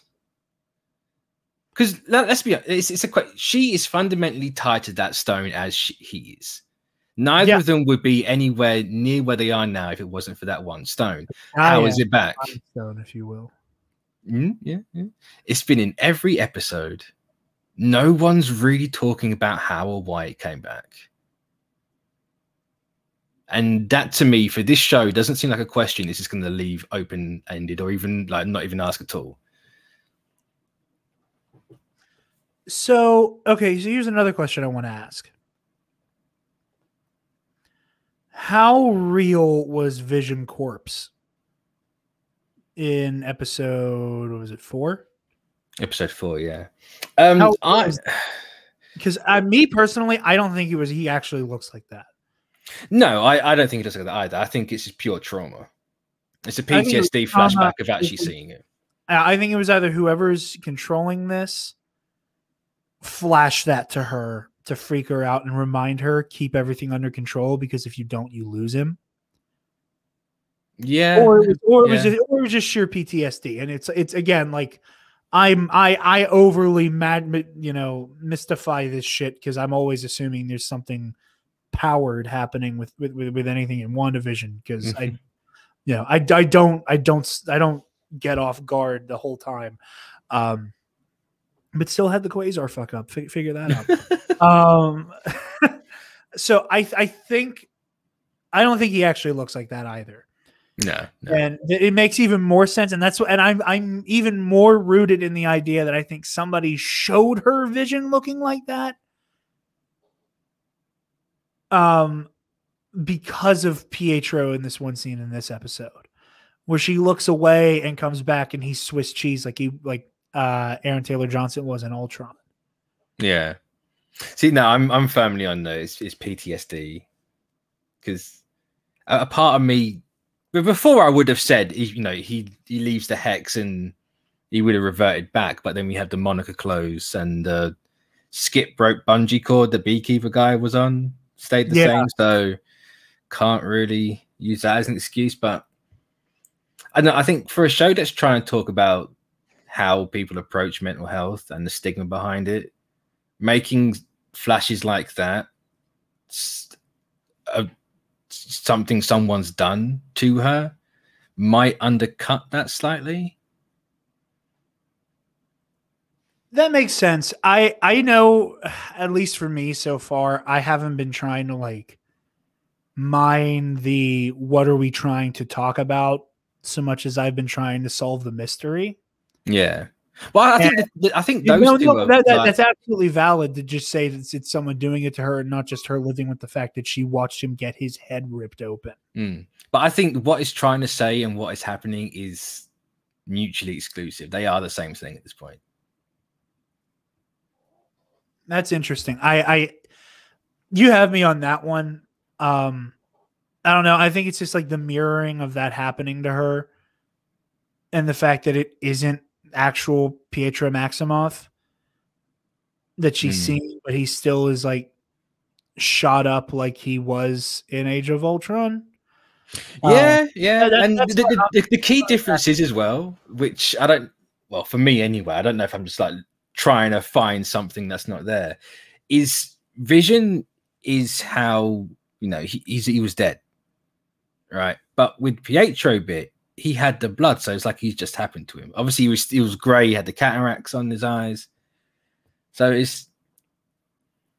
to me, it didn't make sense for the blood to be there, but I don't know if that was just a production design choice, and it's just just have the blood in there. And then this is me being very tinfoil hatty here. It looked like the bullet wounds were different. I think they were. Because I think they show him getting killed during the Battle of Sokovia, right? Yeah. And I forget how much he got shot. Oh yeah, the dude was half a guy. He was half a man. He was. Because it's because I always remember that it's practically going down a diagonal line down his chest, it's half of an X, ironically. It's also the lightning bolt in the original Quicksilver costume. Yeah, but I also forget that his arms are all ripped apart too. Yeah, at least one's from the cup. Yeah. And when they show like the way he falls down, because like it does like you didn't see that coming, and I'm moving the microphone out of my way a little bit, like his arms just kind of like jut out and then he falls like that, right? Yeah, yeah. He falls in a really strange way. He falls in a weird way, but he falls in such a way that like you can see very clearly on his upper arm, like the top of like his bicep would be meeting his shoulder. Yeah. Several bullet wounds. And they have the diagonal like boom, boom, boom, boom, boom on Evan Peters' chest. They don't have the arm one. They don't have any of the bullet holes that should be in his arm. And that is so asinine and nitpicky. Well, this is the problem they create with themselves, isn't it? Like they expect people to find stuff. Like go back to episode 2 of the Bewitched intro. They hid a Grim Reaper helmet in between the floorboards of the house. And if you watch that scene normally, it's not even on screen. Someone has to play that episode at like a quarter speed to even catch it. So if you're going to purposely put stuff in there like that, you have to expect people to pick up on bullet hole placement and how many there are. I started out when I saw the Grim Reaper helmet though, because I saw something in between the floorboards. Like, it's so quick though. And I was like, oh man, someone will slow that down on Twitter. When I saw it, but at first I was like, was that Hela's helmet? Just again, when it like zooms past you. Yeah, like, it's there. Marvel have a thing for odd shaped helmets. You know, some people thought it's Galactus, and it's like, do you want to take another guess at that? Because you're it's clearly not Galactus, but knowing Grim Reaper such a far obscure, deep cut of a character, like you can forgive people for it. But yeah, no, that one's fair. I'm really interested though, because be it Mephisto, be it Cthulhu, we're both in agreement that whatever Pietro is, that's the person who's responsible. For the most part, yeah. Like, but I think that puts me off with Pietro, though, to interrupt you again, sorry. You're fine. There's, I think it's episode... When does she walk out of the Hex with the drone? Is it 3? Or was it 4? 4. When she walks out of that, there's a lot of movement at the Hex, and they make it a point to show you, and you know, you hear this sword alarm go off. Every time there's movement, you hear and see this alarm go off. And that alarm goes off when Pietro shows up. So the show is literally wanting you to know he's come from the outside in. So he can't... we know he's not Aaron Taylor Johnson because we don't know where that body was buried. To be fair, they could have just like flown that body in, but that would be a creepy image to have this dead guy flying across the sky from wherever he's been buried. Or cremated, however they did it. So... And if it was multiverse, you wouldn't like if it. Let's say it is Peter Maximoff, wouldn't that just come inside the Hex, not from outside of it? Yeah, I do also want to say I think that a lot of the conversations being had right now is saying that like if this is a multiversal thing and this is Wanda beginning to break the multiverse apart, just because they picked the X-Men actor does not necessarily mean this is no, exactly. Like whenever I was on the podcast, we were talking about how like, you know, Toby and Andrew may not be playing their specific versions of Spider-Man. Yeah. And I think that's still very much on the table. And I think that's the case here, that if this ends up being that this is a real Pietro Maximoff, it's not. If it is, it's not you know, sweet dreams made of this Pentagon. No, the company that never produced an X-Men toy in 20 years, who purposely tried to bury them in the comics, is not all of a sudden going to turn around and go, hey, this is that same character from this movie and this franchise that we hate. Yeah. Like he acts a little bit like Peter Maximoff from the Fox movies, but I think that's the context of the decades and the sitcoms they're in. I think it's the context of the decades and it's sitcom. I think that's just Evan Peters' charm. Yeah. Is that they clearly haven't told him to act like Aaron Taylor Johnson. He's taking a little bit of what ATJ did, but not a lot. Yeah. He's very much making it his own. So Who do you think the engineer friend of Quasars is? The what? Sorry, the engineer friend. Oh, Blue Marvel, Adam Brashear. What was that? Blue Marvel, Adam Brashear. Interesting. Mm-hmm. I don't think it's Reed Richards like a lot of people are saying. No, 100% not. If Reed was cast, we would have known. Boy, do I wish it was. But I know it's not. No. I think people need to seriously get that out of their heads because they're going to get disappointed in a couple of weeks' time. I agree. I think Blue Marvel's a good pick, though. I think that's a good one. I say Blue Marvel's the obvious, at least to me, is the obvious one, having like at least known him from Al Ewing's Ultimates run. Like they've had a relationship, him and Monica, so they're gonna know they operate in a very similar circle. If it was Reed Richards, we would have absolutely have known who that cast was. There's no way a trade would have kept that quiet or anyone on Twitter. I also think Reed's too big. I think Reed's too big of a name to bring into this show. Just like I think having mutants is too big of a thing to put in the show. It just fundamentally takes away from her. Do I believe this show has helped with the Fantastic Four? Absolutely. I agree. Yeah. So here's another question I want to ask you and bounce off of you. We already know that like Elizabeth Olsen said the whole thing about, there will be a Luke showing up in Mando level cameo. Do you think that's what she meant by that she meant Evan Peters? Or do you still think we're getting another one? And who do you think it is? Right. Well, a lot like this show, context matters with that. Because she never said the words, "We are going to have a Luke Skywalker cameo in the end." That was the question she was asked, and her answer was yes. So whether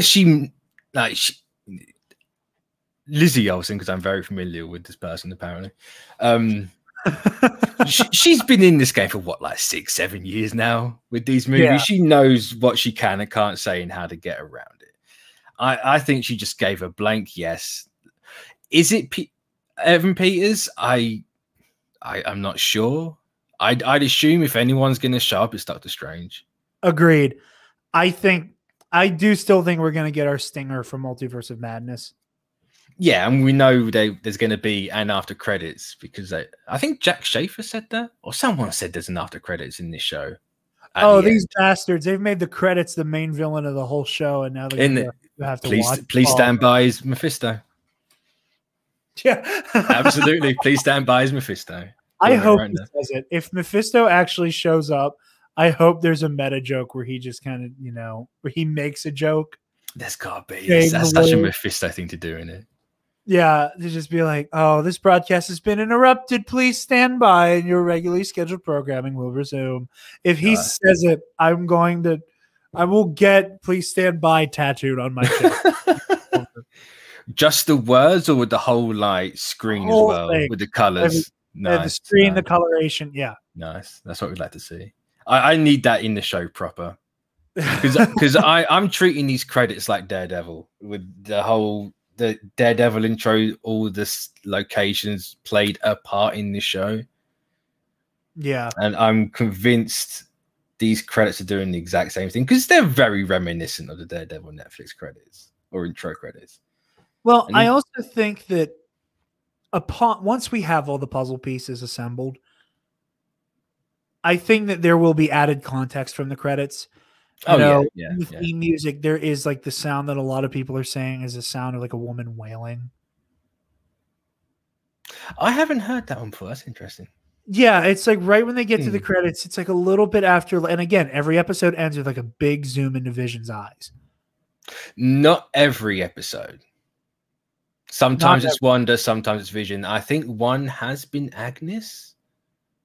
I'm not sure. Every time I've noticed it, it's been Vision, but maybe I'm wrong. I'll say episode 6 was definitely Wanda's eyes in the credits. Okay, I'm not sure off the top of my head, because I feel like at the very least most of them have been Visions. But I think a lot of them have, yeah. The outro credits, there comes a point where there's a very ethereal voice. Yeah. That some people are saying that through that it sounds ethereal and everything because of all the music and like the kind of ambient static that's surrounding it for that like inside of a TV vibe, that it sounds like it's all masking the sounds of Wanda wailing. That's really interesting. I'm just gonna have to watch it again for the and just saying it's making every hair on my body stand up. I love that would be a really cool detail if that's actually what's happening. There are a few things I enjoy more than a supernatural murder mystery. Like, if you put in any type of situation, here's a person, they are very traumatized by an ugly situation. Somebody died, and now some weird supernatural shit is happening. I do not care what order you put any of those events into. I'm in. Like, that's why Prisoner of Azkaban is my favorite Harry Potter movie. Because it's this weird caper. And everything's weird and magic, and there's time travel, and you undid what you did, but you never really undid anything because you always did the thing. That kind of shit. Hell, that is why. And yes, everyone, I know Matt and Tim, patrons who are in our Discord, who are going to make fun of me because I brought it up again. That's why I fucking love Five Nights at Freddy's. That's why I love that shit. It's a murder mystery with weird ghosts and haunted shit. Count me in. If it's supernatural and some type of mystery, I'm involved immediately. Yeah.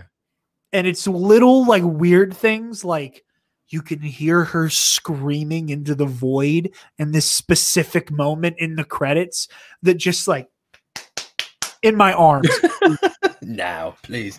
Yeah, more. It's funny you mention like, the whole time travel stuff as well, because I'm teetering on the edge of time playing a factor in this. Now, aside from the whole, I'm convinced the hex is a hex because there's 6 Infinity Stones and she's remade the Mind Stone, and that's had a lot to do with this thing. But going off of Agnes being Agatha Harkness, which there's no way she isn't. There's too many bits pointing to her.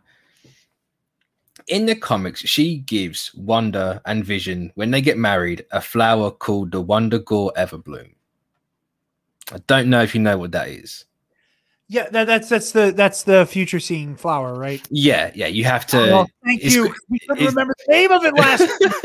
I'm texting Alexis right now. It's got to be consumed twice, once before hunger and once after a death, and it lets you see the future. I'm wondering if they're going to play about with what exactly that flower can do, because a lot of the things that Agnes has done revolves around plants. And going back to the credits, there is what they want you to believe, at least for me anyway, is a rose. But a common thing in the comics with the Everbloom is roses will get dyed different colors to sell to tourists. So it's like, if they look just like roses, then we have rose bushes in front of Wanda's house. We have rose bushes at Dottie's house. Agnes has used lavender and azaleas, which are 2 common witches' ingredients. And funnily enough, Sparky I don't know if she says Sparky dies because he ate azaleas. She said that he ate too many and I couldn't get to him in time. Yeah. And that he was messing around in her bushes, ate too many. So she addresses that specific, like, she doesn't say the words, he ate my flowers, but she said he was in the bushes and then ate too many, then died. Yeah. So it's a question of like, there's these plants with the ties to this character and someone has died or something has died. Could Agnes be doing something with this plant if it's going to play a factor in at all? I purely only get there because of the damn thing in the credits, because everything else has played a part. You know, from episode 1, we've seen Division and Scarlet Witch headpieces from this episode. Yeah. Fantastic. I love the fact that even if they're ironic, because let's be honest, a Scarlet Witch costume was always a bit to begin with. The fact that we actually have it in here in any form of context is fantastic. Outfit with the little thing on, though. I hope that becomes an actual fixture of her outfit. What, the wimple? Yeah, is that what the little prongs is what it's called? Yeah, because it comes from a wimple's a thing a nun wears. I think it's something that covers the entire head and the neck. And if you look at her old one, it covered her neck. It went down past her chin and everything. So I'm pretty certain Marvel call it a wimple. Okay. Even though now it's more definitely a crown, but I'm begging for that thing to stay. Me too. Yeah, absolutely begging. Even just in this costume now, you have even just the jacket she's been wearing the last 5 years. Just have that, and maybe not that specific crown, but one that looks a bit more in line with the suit. It would look fantastic. I agree. It works on screen even as a joke. Just give it to me, please. So, but you're right. Everything in the credits has come to fruition, and I just got an idea. Okay, so let's say that whale that isn't just an orchestral voice singing whatever. Let's say that actually is Wanda wailing. What if that's from the moment the deal was made? If there's a deal with Mephisto, I'd love it. That would be it. And you go back and you can compare the two. That'd be neat. Because you with what this show's done, you could really fuck with people there. Do you remember? I think it was when the twins were born, and she sees, or not when she sees Vision, but Vision starts to question things after coming back in from seeing Herb, and there's that glitch and it rewinds a little bit. Yeah, you could use that "Please stand by" screen as that in an episode to make people think it's ended, and then it actually shoots back to the start. If that is the reason they have tactically been making these credits 3 hours long. I understand it's an industry thing. People have to have a certain amount of time for their names. For the love of God, can we not have it be a third of the episode, please? It does my head in every way. Do that on purpose, though. Seriously, the credits aren't that long for The Mandalorian. No, but I think it's got something to do with names. Is sort of the names and the contracts. Dude, what if that's a tactical? What if that's what they do? What if they go, okay, episode's over? And they're counting on people to bow out. Yeah, because they're not afraid to go meta in this. It's a TV show being watched by people and they're having the exact same questions we're doing. They're literally watching the same thing we are. So why can't the "Please stand by" screen? Even if it's not in that way, just use that "Please stand by" screen as the "oh crap, everything's broken" thing. We now have to rewind you to show you how it happened. That would be really neat. I like that a lot. Any final thoughts moving forward into the last 3 episodes? Don't expect them to be an hour long. That's I saw. I saw that and I was like, "Oh, that's cool. That's really weird and specific, but that's cool." I've been on that train. I've been on that train for ages, suspecting it to be because, in fairness, people, there's a lot of things that people like Olsen have said, Bettany said, Feige said. It's the last 3 are going to be the longest ones, but no one specifically said an hour long. And even if it was, it's going to be 40 minutes with 20 minutes of credits. No, let's be honest. On being real though, I kind of don't want this show to end or even be a one-off. I need multiple seasons of this show. Even if it's not necessarily Wanda herself, do it with Vision. Because we don't know, as far as I'm aware or remember, Vision's not in Doctor Strange.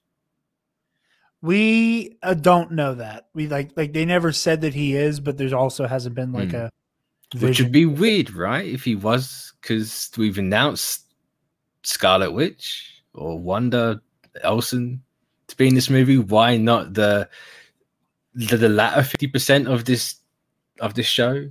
Seeing as his name is literally in the title, but wouldn't that be the big stinger though? At the end of the credits, that there always is the such and such will return. Is to have that be Wanda. The Scarlet Witch and the Vision will return. I hope so.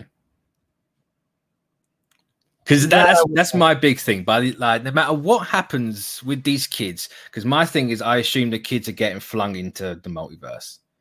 and that's why she's Doctor Strange. Oh, that's cool. Travis and I have 100% been on the like, she fractures space-time with whatever happens, or at least she's party to it. And then Doctor Strange shows up and you're coming with me to magically super glue reality back together. See, I would 100% agree with you if not for what the Ancient One told Bruce in Endgame. We don't have stones in the core MCU reality. So whatever dark timeline we are currently on is happening right now. And what happens if you just suddenly remake a stone? Just the one. Or if you pulled a stone from a different reality to put into ours, and we have, in theory, two, because they've reduced the atoms, as people like to point out.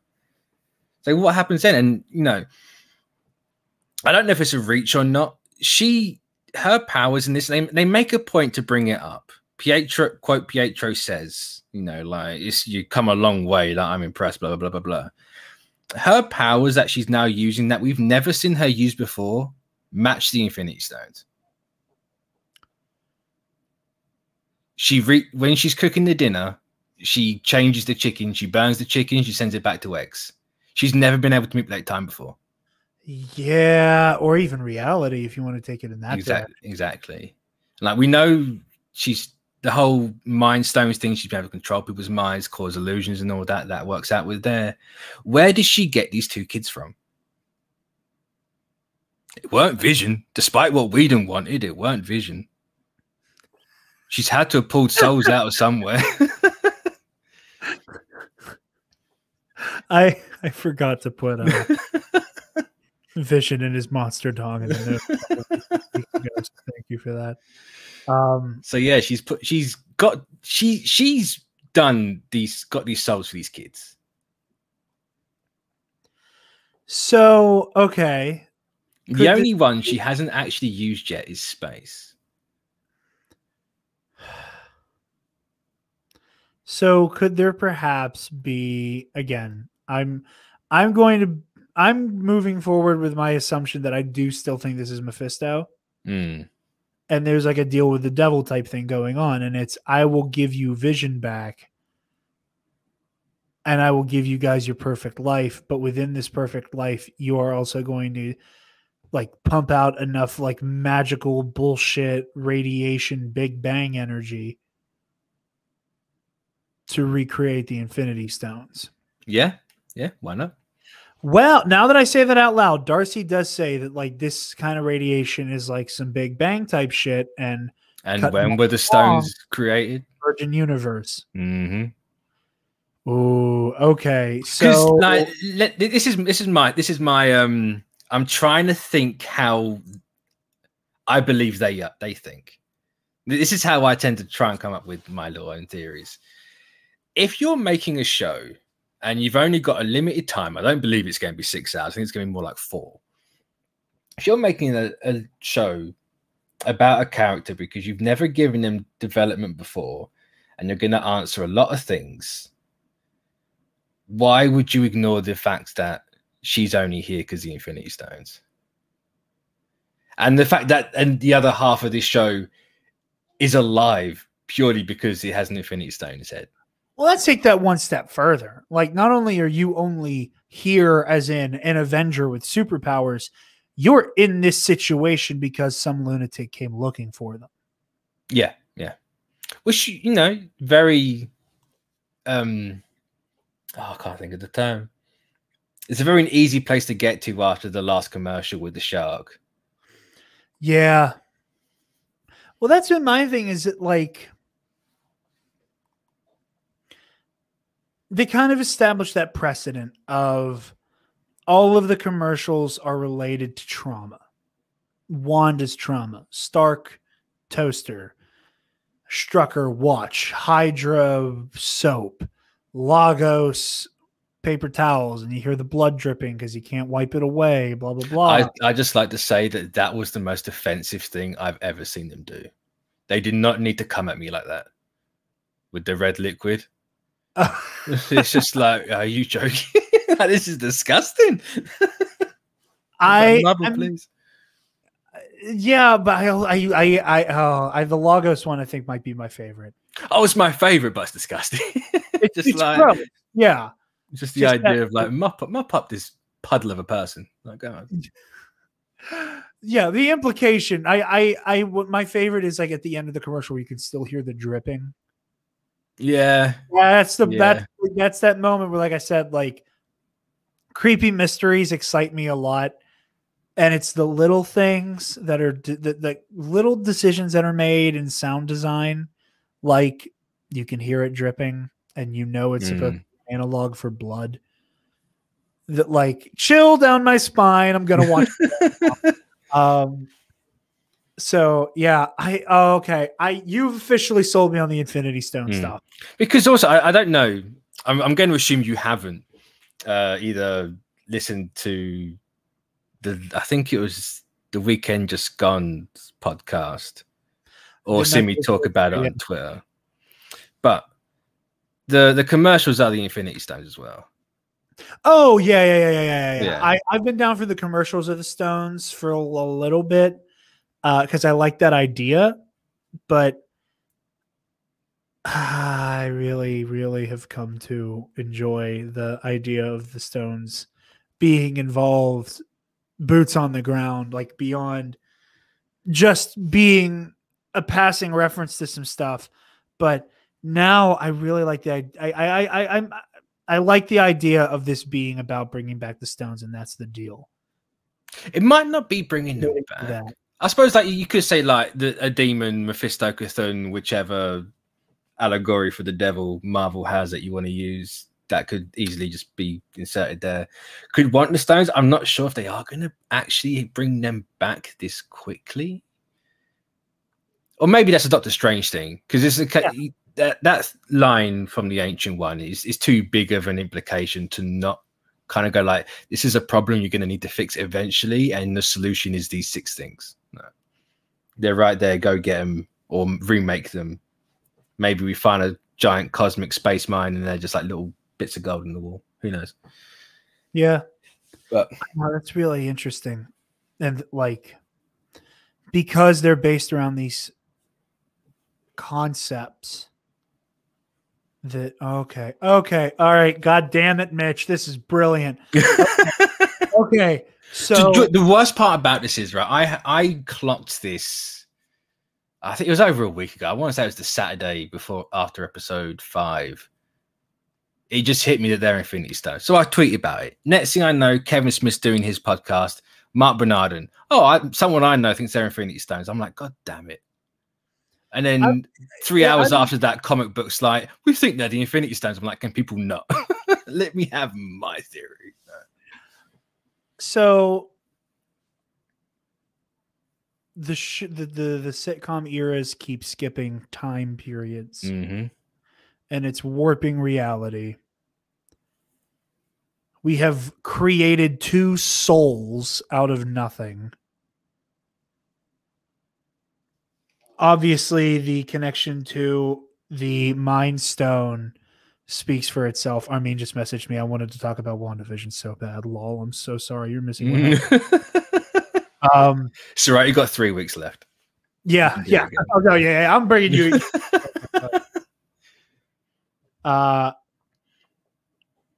So we bring the souls out of nothing. We obviously have the ties to the Mind Stone. She's also manipulating everybody's minds. The Hex like force field is like an occupancy of space. What if there has to be this like with like some weird bullshit magic or whatever, that the distillation of the concept of space, time, mind, reality, soul all need to like happen in some way with like the magic behind it to forge new time stone, because we found a way to manipulate time. We did time shit, and therefore with enough magic juice created a new time stone. I will tell you right now, that is not too dissimilar to how the Ultimates did Infinity Stones, and I absolutely love the hell out of the idea. in the which I don't know if you know, the stones came from into the Ultimate Universe. So I'm sorry, the 1610 Marvel Universe. The stones in that were created by like horrific trauma in the universe that caused the scar, and they could just appear in like certain points. Like I think the Mind Stone in that universe was mistaken for a tumor in Tony Stark's head. So you can do. And I've been begging for stuff like that in the MCU for ages. And if this is the way we get the stones back, like, oh, she's done this much of reality. Oh, I've made a reality stone. That would really explain why they kind of put her in this weird magical pressure cooker. I don't know. I know people don't like the idea of the Infinity Stones being a big thing for this straight away, but I think they're too big of a MacGuffin not to just to shelve. I think it's a good explanation, you know. And again, like we've taken Thanos off the board, so we don't have to worry about like the impending doom of Thanos and like having our eyes on the Infinity Stones at all times. However, I think that is a good excuse to bring in one of these all-powerful beings to try to reforge all the Infinity Stones.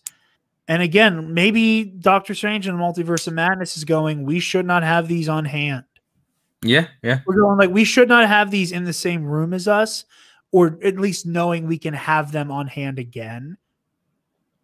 And the adventure is hiding them. Yeah. Well, because here's another thing why I'm certain it's the Infinity Stones are playing a part in somewhere. The whole of Phase 4 is very much like, right, we've done our big bombastic thing. We're now going to double down on asking what happens next. Like, you know, this person's had trauma and never had the time to deal with it for 6 years. She's just come back. She watched her husband die twice. What does that look like? It's like, oh, this guy's been asked to take up like the biggest responsibility of leading everyone with this shield as a symbol, and he's going to have to learn the history of this shield and everything. Like, what does that look like? And a lot of it seems to be like that. So, yeah, again, it's just going back to asking, like, why ignore the Infinity Stones there? Marvel doesn't like, at least Feige doesn't seem like the type of person to ever take an idea off the table. So why would you ever take the Illuminati off the table? I agree. And it's like, well, we have Carol, she's tied to a stone. We have Wanda, she's tied to a stone. Admittedly, she's tied to the same stone as Vision. Doctor Strange is tied to a stone. You can tie 2 more people to a stone somehow, and you've got an Illuminati. Like, could that be like the result of this show? That would be interesting. I've said before I want to see the Illuminati, and I don't know how you. I mean, granted, like there's been so many different versions. Like you don't necessarily need to have Tony in the room for it. It would be nice for him to be in the room for it. You know, in the same way, I think Kevin Feige was the one's like, man, isn't it a shame that Reed Richards and Tony Stark will never meet? And it's like, Kevin, you don't get to say that. But here's another question: who says they won't? Also true. But yeah, damn, this has been good. I'm 100% on board. This is what's happening with the Stones. I'm in. Let's go. It's I'm so thankful that you actually let me come on here, because I enjoy how me and Armin do it with the commentaries for each episode, but it's never enough. I haven't had an outlet to actually, without spamming the hell out of my followers on Twitter, the poor souls, like, never had that outlet to actually talk about it as much as we have. So thank you. I love episode. It is my favorite. I love when there's a show going because we can do this. And thank God it's weekly. 100% agree. No, anybody who is complaining about the weekly format, you're an idiot, and I don't take your opinion. Agree. Like, I will not take you seriously if you want this show. IndieWire, you are dead to me. That article, like, we have not recently just discovered a new format with this show. It has been around for 100 years now. It's called television. It is called television. That's half the reason why this show is called what it is. It is a play on words. Because like everything else, there's several layers deep to it. Yeah. Layers. I remember, like, we were like 2 hours away from the show dropping. I was on the phone with Alexis. I was like, it just occurred to me.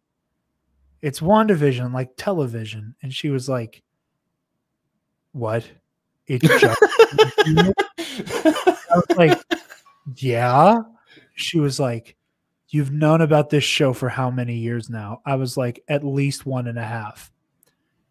You just figured out it's a play on the word television. I'm like, his name is Vision. You just figured out that the show is meant to be a play on the word television. She's like, know what the show's about, right? I'm like, yeah, it's going to be like the old-timey sitcoms. How did you not know it was television, Jarod? So let me ask you this. What did you just think it was before that? It was called WandaVision because it was Wanda and Vision. Uh-huh. Right. Quasar. Yeah, don't forget. No, I was going to say, I don't know if it's going to blow your mind or not, but it's also her full name now.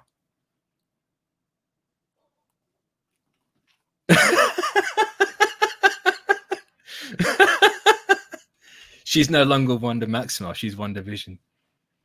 Okay, I feel the need to just say to like validate myself and anybody who like made their way over here because of the CBC people. If you go back and listen to when we were talking about season 2 of The Boys, I called the entire season halfway through. Like, I'm not an idiot. I am not a moron. God damn it. Oh, that's good. That's so clever. It's her full name. I never even thought of that. That never crossed my mind until a minute ago. Damn. That's just the title of this show is the whole entire show in a nutshell.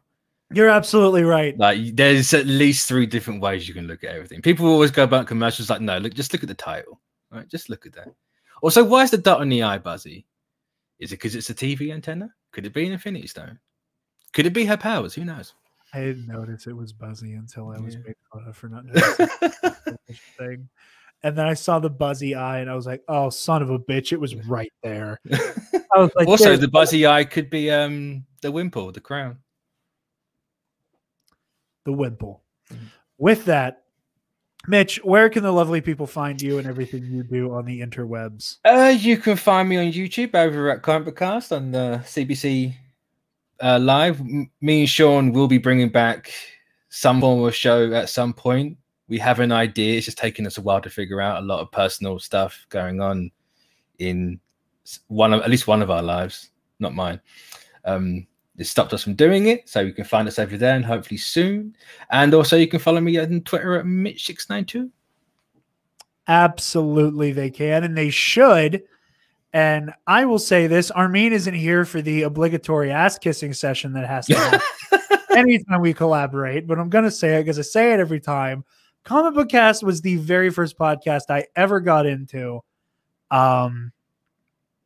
And became a huge fan. Was that before or after me? It was before you. So you've been around for that long. I was around long enough for the first time I collaborated with Armin. The first words out of my mouth were, I don't mean to sound like an ass, but what happened to Blood Sweat Comics? Wow. Yeah.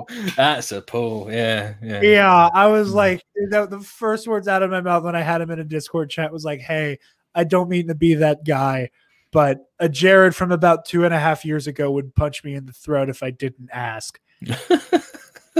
And everyone got stuck with me and Tristan. Hey, that is not true at all. We are all blessed to have you. I am always honored to work with you guys. Like I said, I am a huge fan. I have always said that when I use the term amateur, I mean as opposed to a big trade.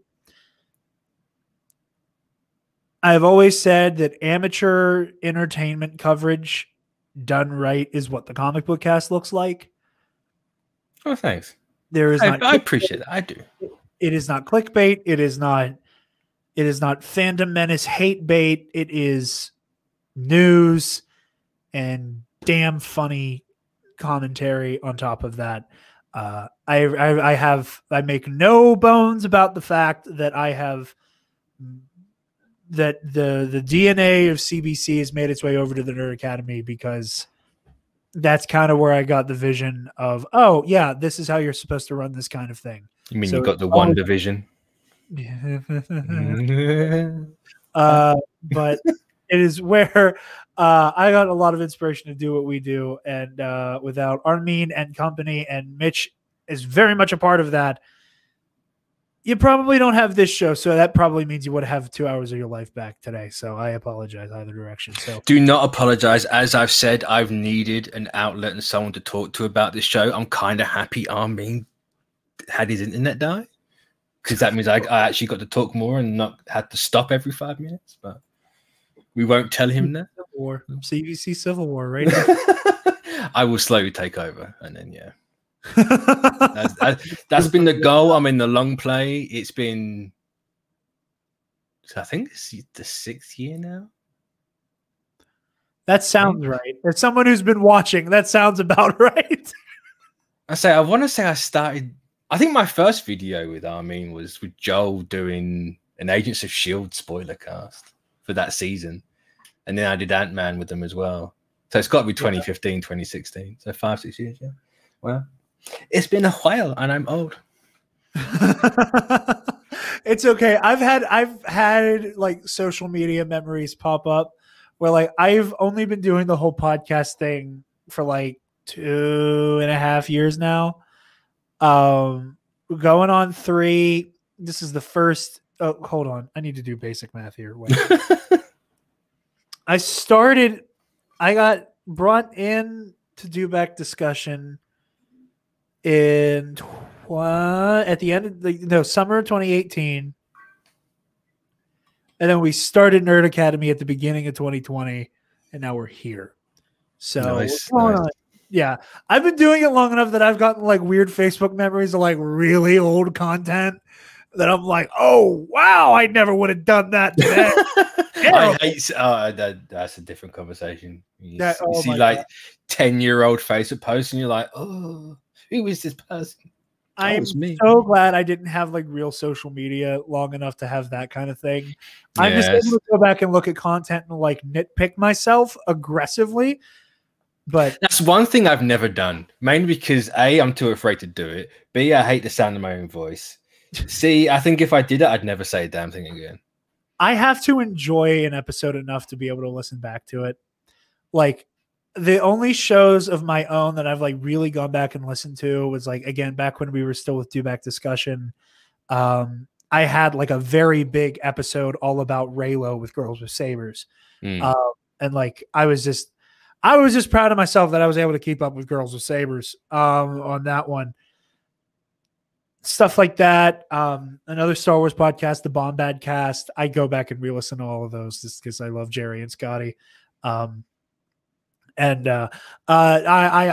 will not disclose just how giggly and giddy I was listening back to my own guest spot on Comic Book Cast. That was fun. It was a blast. I remember that whole day. I was like, I woke up. There are very few days where I wake up with urgency. Yeah. But I woke up, like went down and got my coffee. I was like, I am on motherfucking Comic Book. I made it. I'm doing this. This is weird. This is kind of weird in full circle, and I love it. But I'm on Comic Book Cast today. It's phenomenal. So you got to love full circle stuff. It's always nice. Oh my god! Right. I remember. This is quadruple the length of this show. I keep this little story quick. I remember the really weird. This is back when Armin was like actually on Twitter. I remember like the weird moment I had when Armin followed me back, and I was like, I had only been with Duback for a few months, and I immediately went, I will punch a baby to have him on my podcast. I was like, I have one objective, and it's him being a guest. And I was like, I just rabid, like eyes blacked out. Like I had texted the guy who runs Duback. I was like, no. I have the perfect guy, the perfect guest for Duback. Who? I gave him the whole background. It's like, oh yeah, that sounds cool. And I'm like, you don't understand the Google. I was like, I would not be like working with you if I was not aware of this kind of thing. Like, this goes back. Like it's phenomenal. And working with you guys just makes me giddy every time. So All right. I managed to make the ass kissing section 10 minutes long. Validate me, Jarod. Please validate me. Listen, please. I think I said this on Bombad Cast as I was on their show on Thursday. There is something weird about being in the perfect like age range and type of fan that I've had long enough to become fans of a lot of people who are contemporaries now.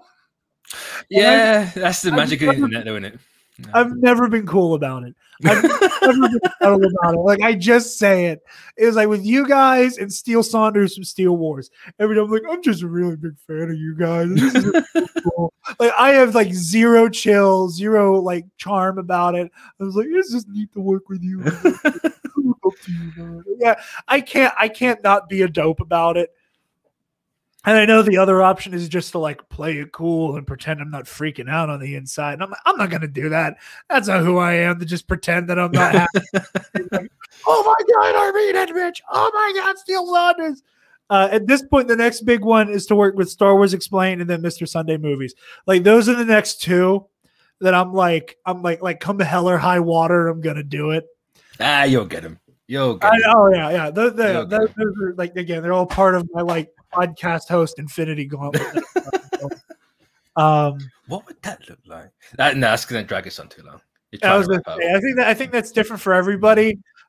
Mine is going to just embarrassingly be made up of people that already get on. And I have to come clean for the amount of times I squeal getting into a Discord call. But anyway, you guys can find me on Twitter and Instagram at DarkJedi2552, bragging about having comic book cast on my podcast again. And you can find the Nerd Academy on Twitter, Instagram, Facebook, YouTube, and on our website, www.thenerdacademypodcast.com, where if you're feeling generous, you can donate to our Patreon. Speaking of our patrons, thank you to our $10 alumnus, Case and Brion, the Waffle Wizard, Delta 9, and Zach Knaus. You guys help us produce the content that we love to make. Be sure to also check out the $5 tier where you get access to our patron-exclusive shows, including our Knights of the Nerd Republic Versus series. February was Barris Ophi versus Ray, and March is going to be Kyle Katarn versus Darth Malgus. Heroic History 101, we're going to be talking Sam Wilson, Captain America, to tie in with both Black History Month and with Falcon and the Winter Soldier. And on the $5 tier, you also get access to the Nerd Academy Movie Club audio commentaries. February, again, for Black History Month, is all Ryan Coogler movies. We have Fruitvale Station up there. We're going to have our Black Panther one, or our Creed one up soon, and then we're going to be doing Black Panther at the end of the month. And March, to coincide with a little ditty coming out on March 18th, we're doing the Zack Snyder DC movies. So Travis might be drunk again. Who knows? God knows he'll need it. And I just completely lost my train of thought. Oh, yeah. And if you would like to support the Nerd Academy even further, you can check out our TeePublic. It's linked on our website on the Student Store tab. Go ahead and click on that and get all manner of Nerd Academy goodies.